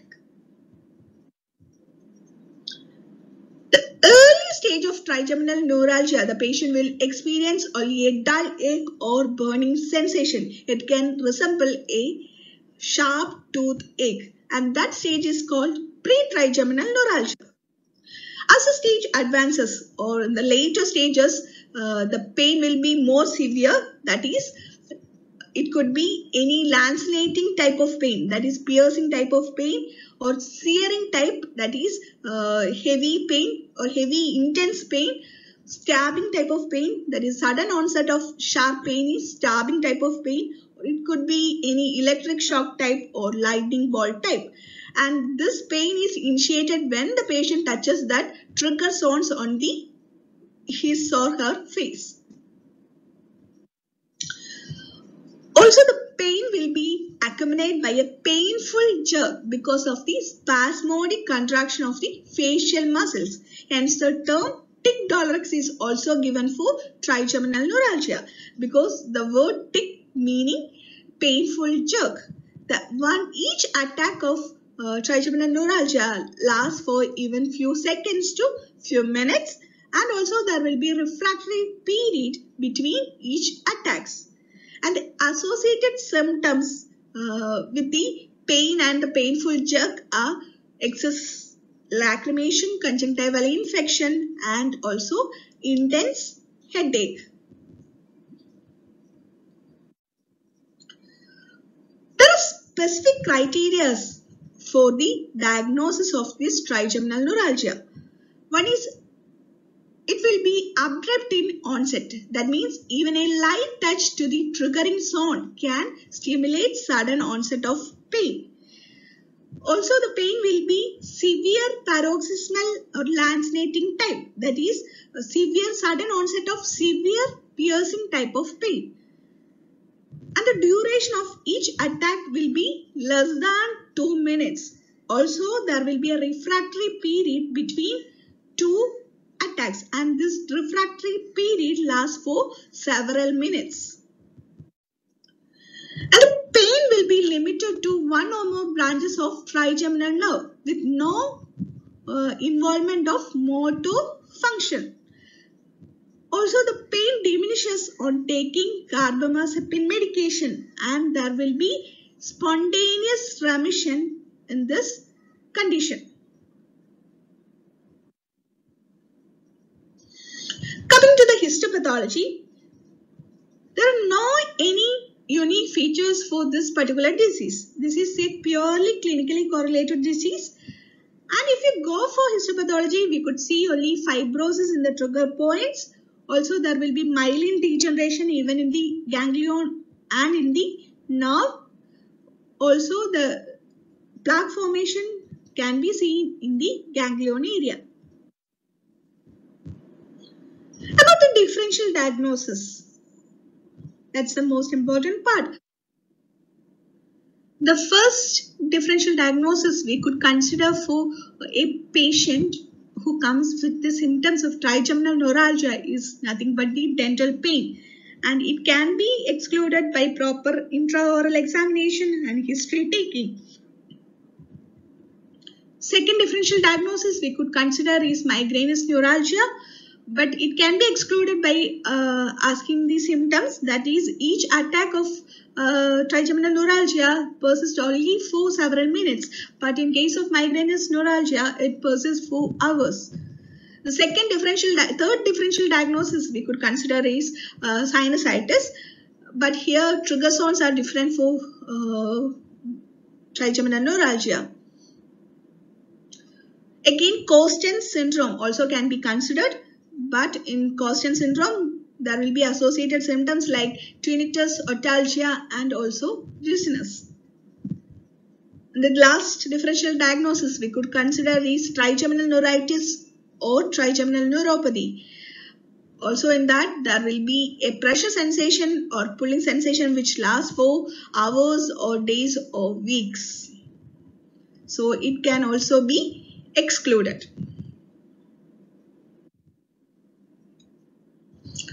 Now coming to the treatment. It can be done by a topical application of capsaicin cream, that is nothing but the substance P suppressor.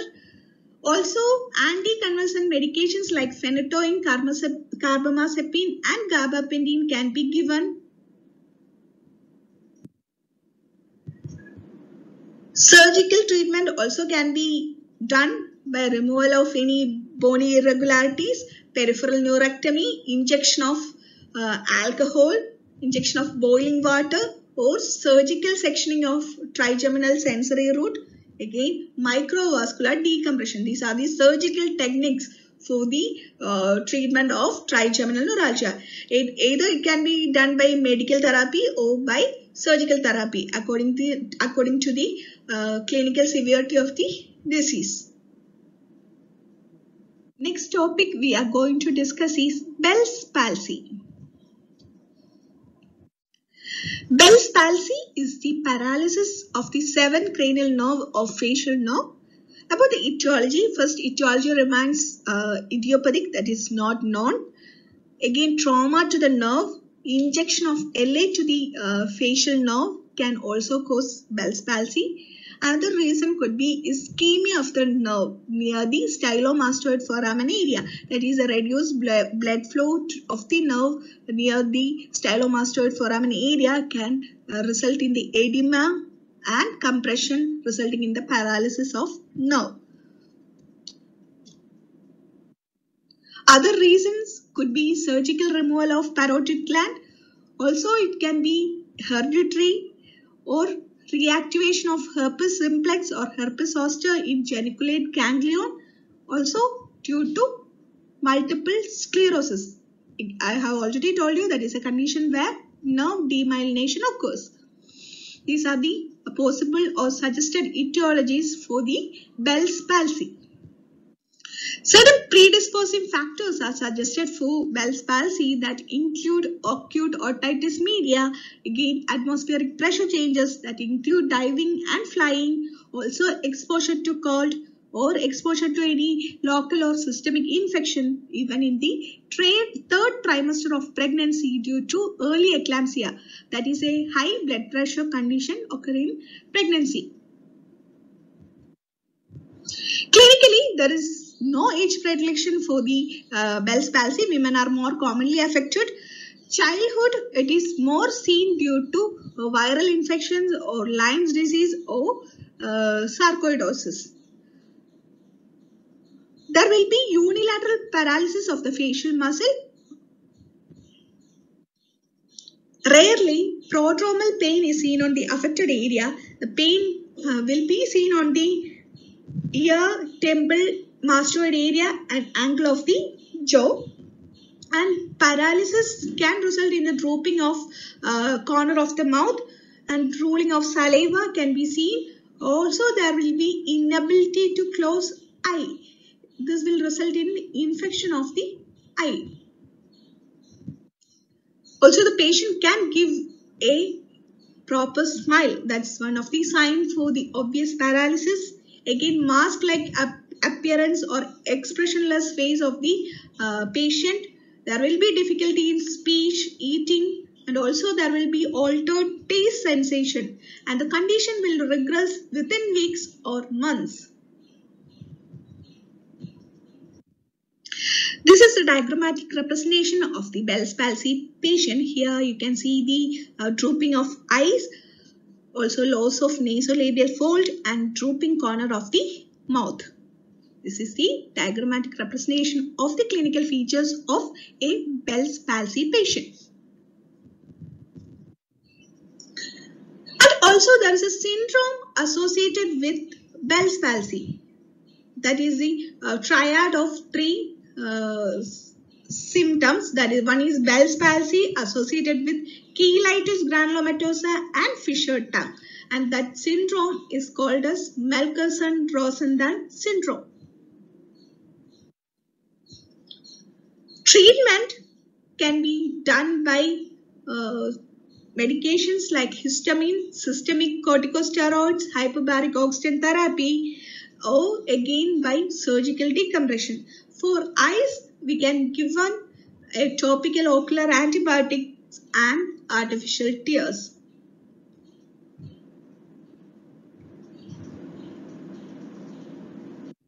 Okay, if you get a question like trigeminal neuralgia or Bell's palsy for your short essay, first start with a small introduction, then write for the etiology, again write the clinical features, again if any associated symptoms present, write that, and after that diagnosis part, or if any histopathological features present, write that also, and conclude with the treatment.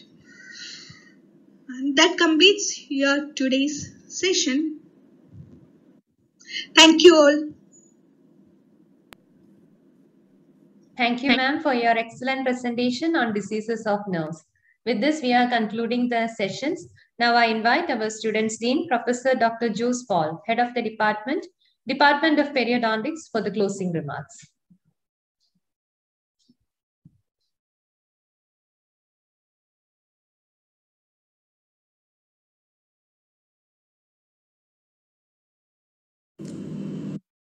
Good afternoon, all. Thank you, Doctor, for that wonderful introduction. Respected Principal, Annoor Dental College, Jiju George Baby, Vice Principal, Dr. Lisa George, Head of the Department of Oral Pathology, Dr. Deepu, speakers of the day, and my dear students. First of all, first and foremost, I would like to congratulate the Department of Oral Pathology, Annoor Dental College, for coming forward with such a great idea like exam tips. Now, I have seen these kind of programs being done for postgraduate students. In fact, in all disciplines of post-graduation, these kind of programs are being done. But I think this is for the first time that this type of program is being done for undergraduate students. Now, I know that these different faculties, we had wonderful faculties, not only from our department, but from all the prominent faculties in oral pathology from across the state, who've come together and oriented you with the different aspects of oral pathology in such a way that, when you go for exams, you're really confident. And most of the topics that come for exam would have been discussed. So I'm really happy that I'm overwhelmed that you guys have been bombarded with a lot of knowledge in oral pathology so that you are really confident. There are a lot of faculties who have come forward to this program. I know that most of them are very, very busy, but I'd really like to thank those faculties, especially Dr. Rakesh, Dr. Sudha, Dr. Sunil, Dr. Jayanti, Dr. Anthony, Dr. Jubin, Dr. Lakshmi Priya, and Dr. Mahesh. Now, apart from all these doctors, we had our own faculty, Dr. Deepu, Dr. Priya, Dr. Niruba, and Dr. Lakshmi. So I'd like to thank each of these faculties for sparing your time to enrich these students. Now, the first session of this program was done by our own principal, Dr. Jiju George Baby. Now, he's a key and he highlighted about the different aspects of preparing for exams, how to prepare notes, how to approach exams, how to approach vivas, what type of food you should take, how to take rest and how to sleep, and all those things were highlighted. So I think you really know how to prepare for an exam, undergraduate exam now. Now we have had about 800 registrations. Though these 800 people never came together to attend the lecture, but we had 800 registrations, and I'm pretty sure that the whole of this program is available in the internet. It's available as YouTube link, and the whole of these lectures are archived in our own website, that is our Annoor Dental College website under AIC, that is Annoor Initiative for Curricular Excellence. So anytime, especially before your exam, you just can go and log into these sites, and you can see this video and get the slides, and you can prepare a note on that. And I'm pretty sure that this is just a beginning. The Department of Oral Pathology, Annoor Dental College, will be conducting this particular program in a much, much larger scale with a national participation, and I can guarantee you that.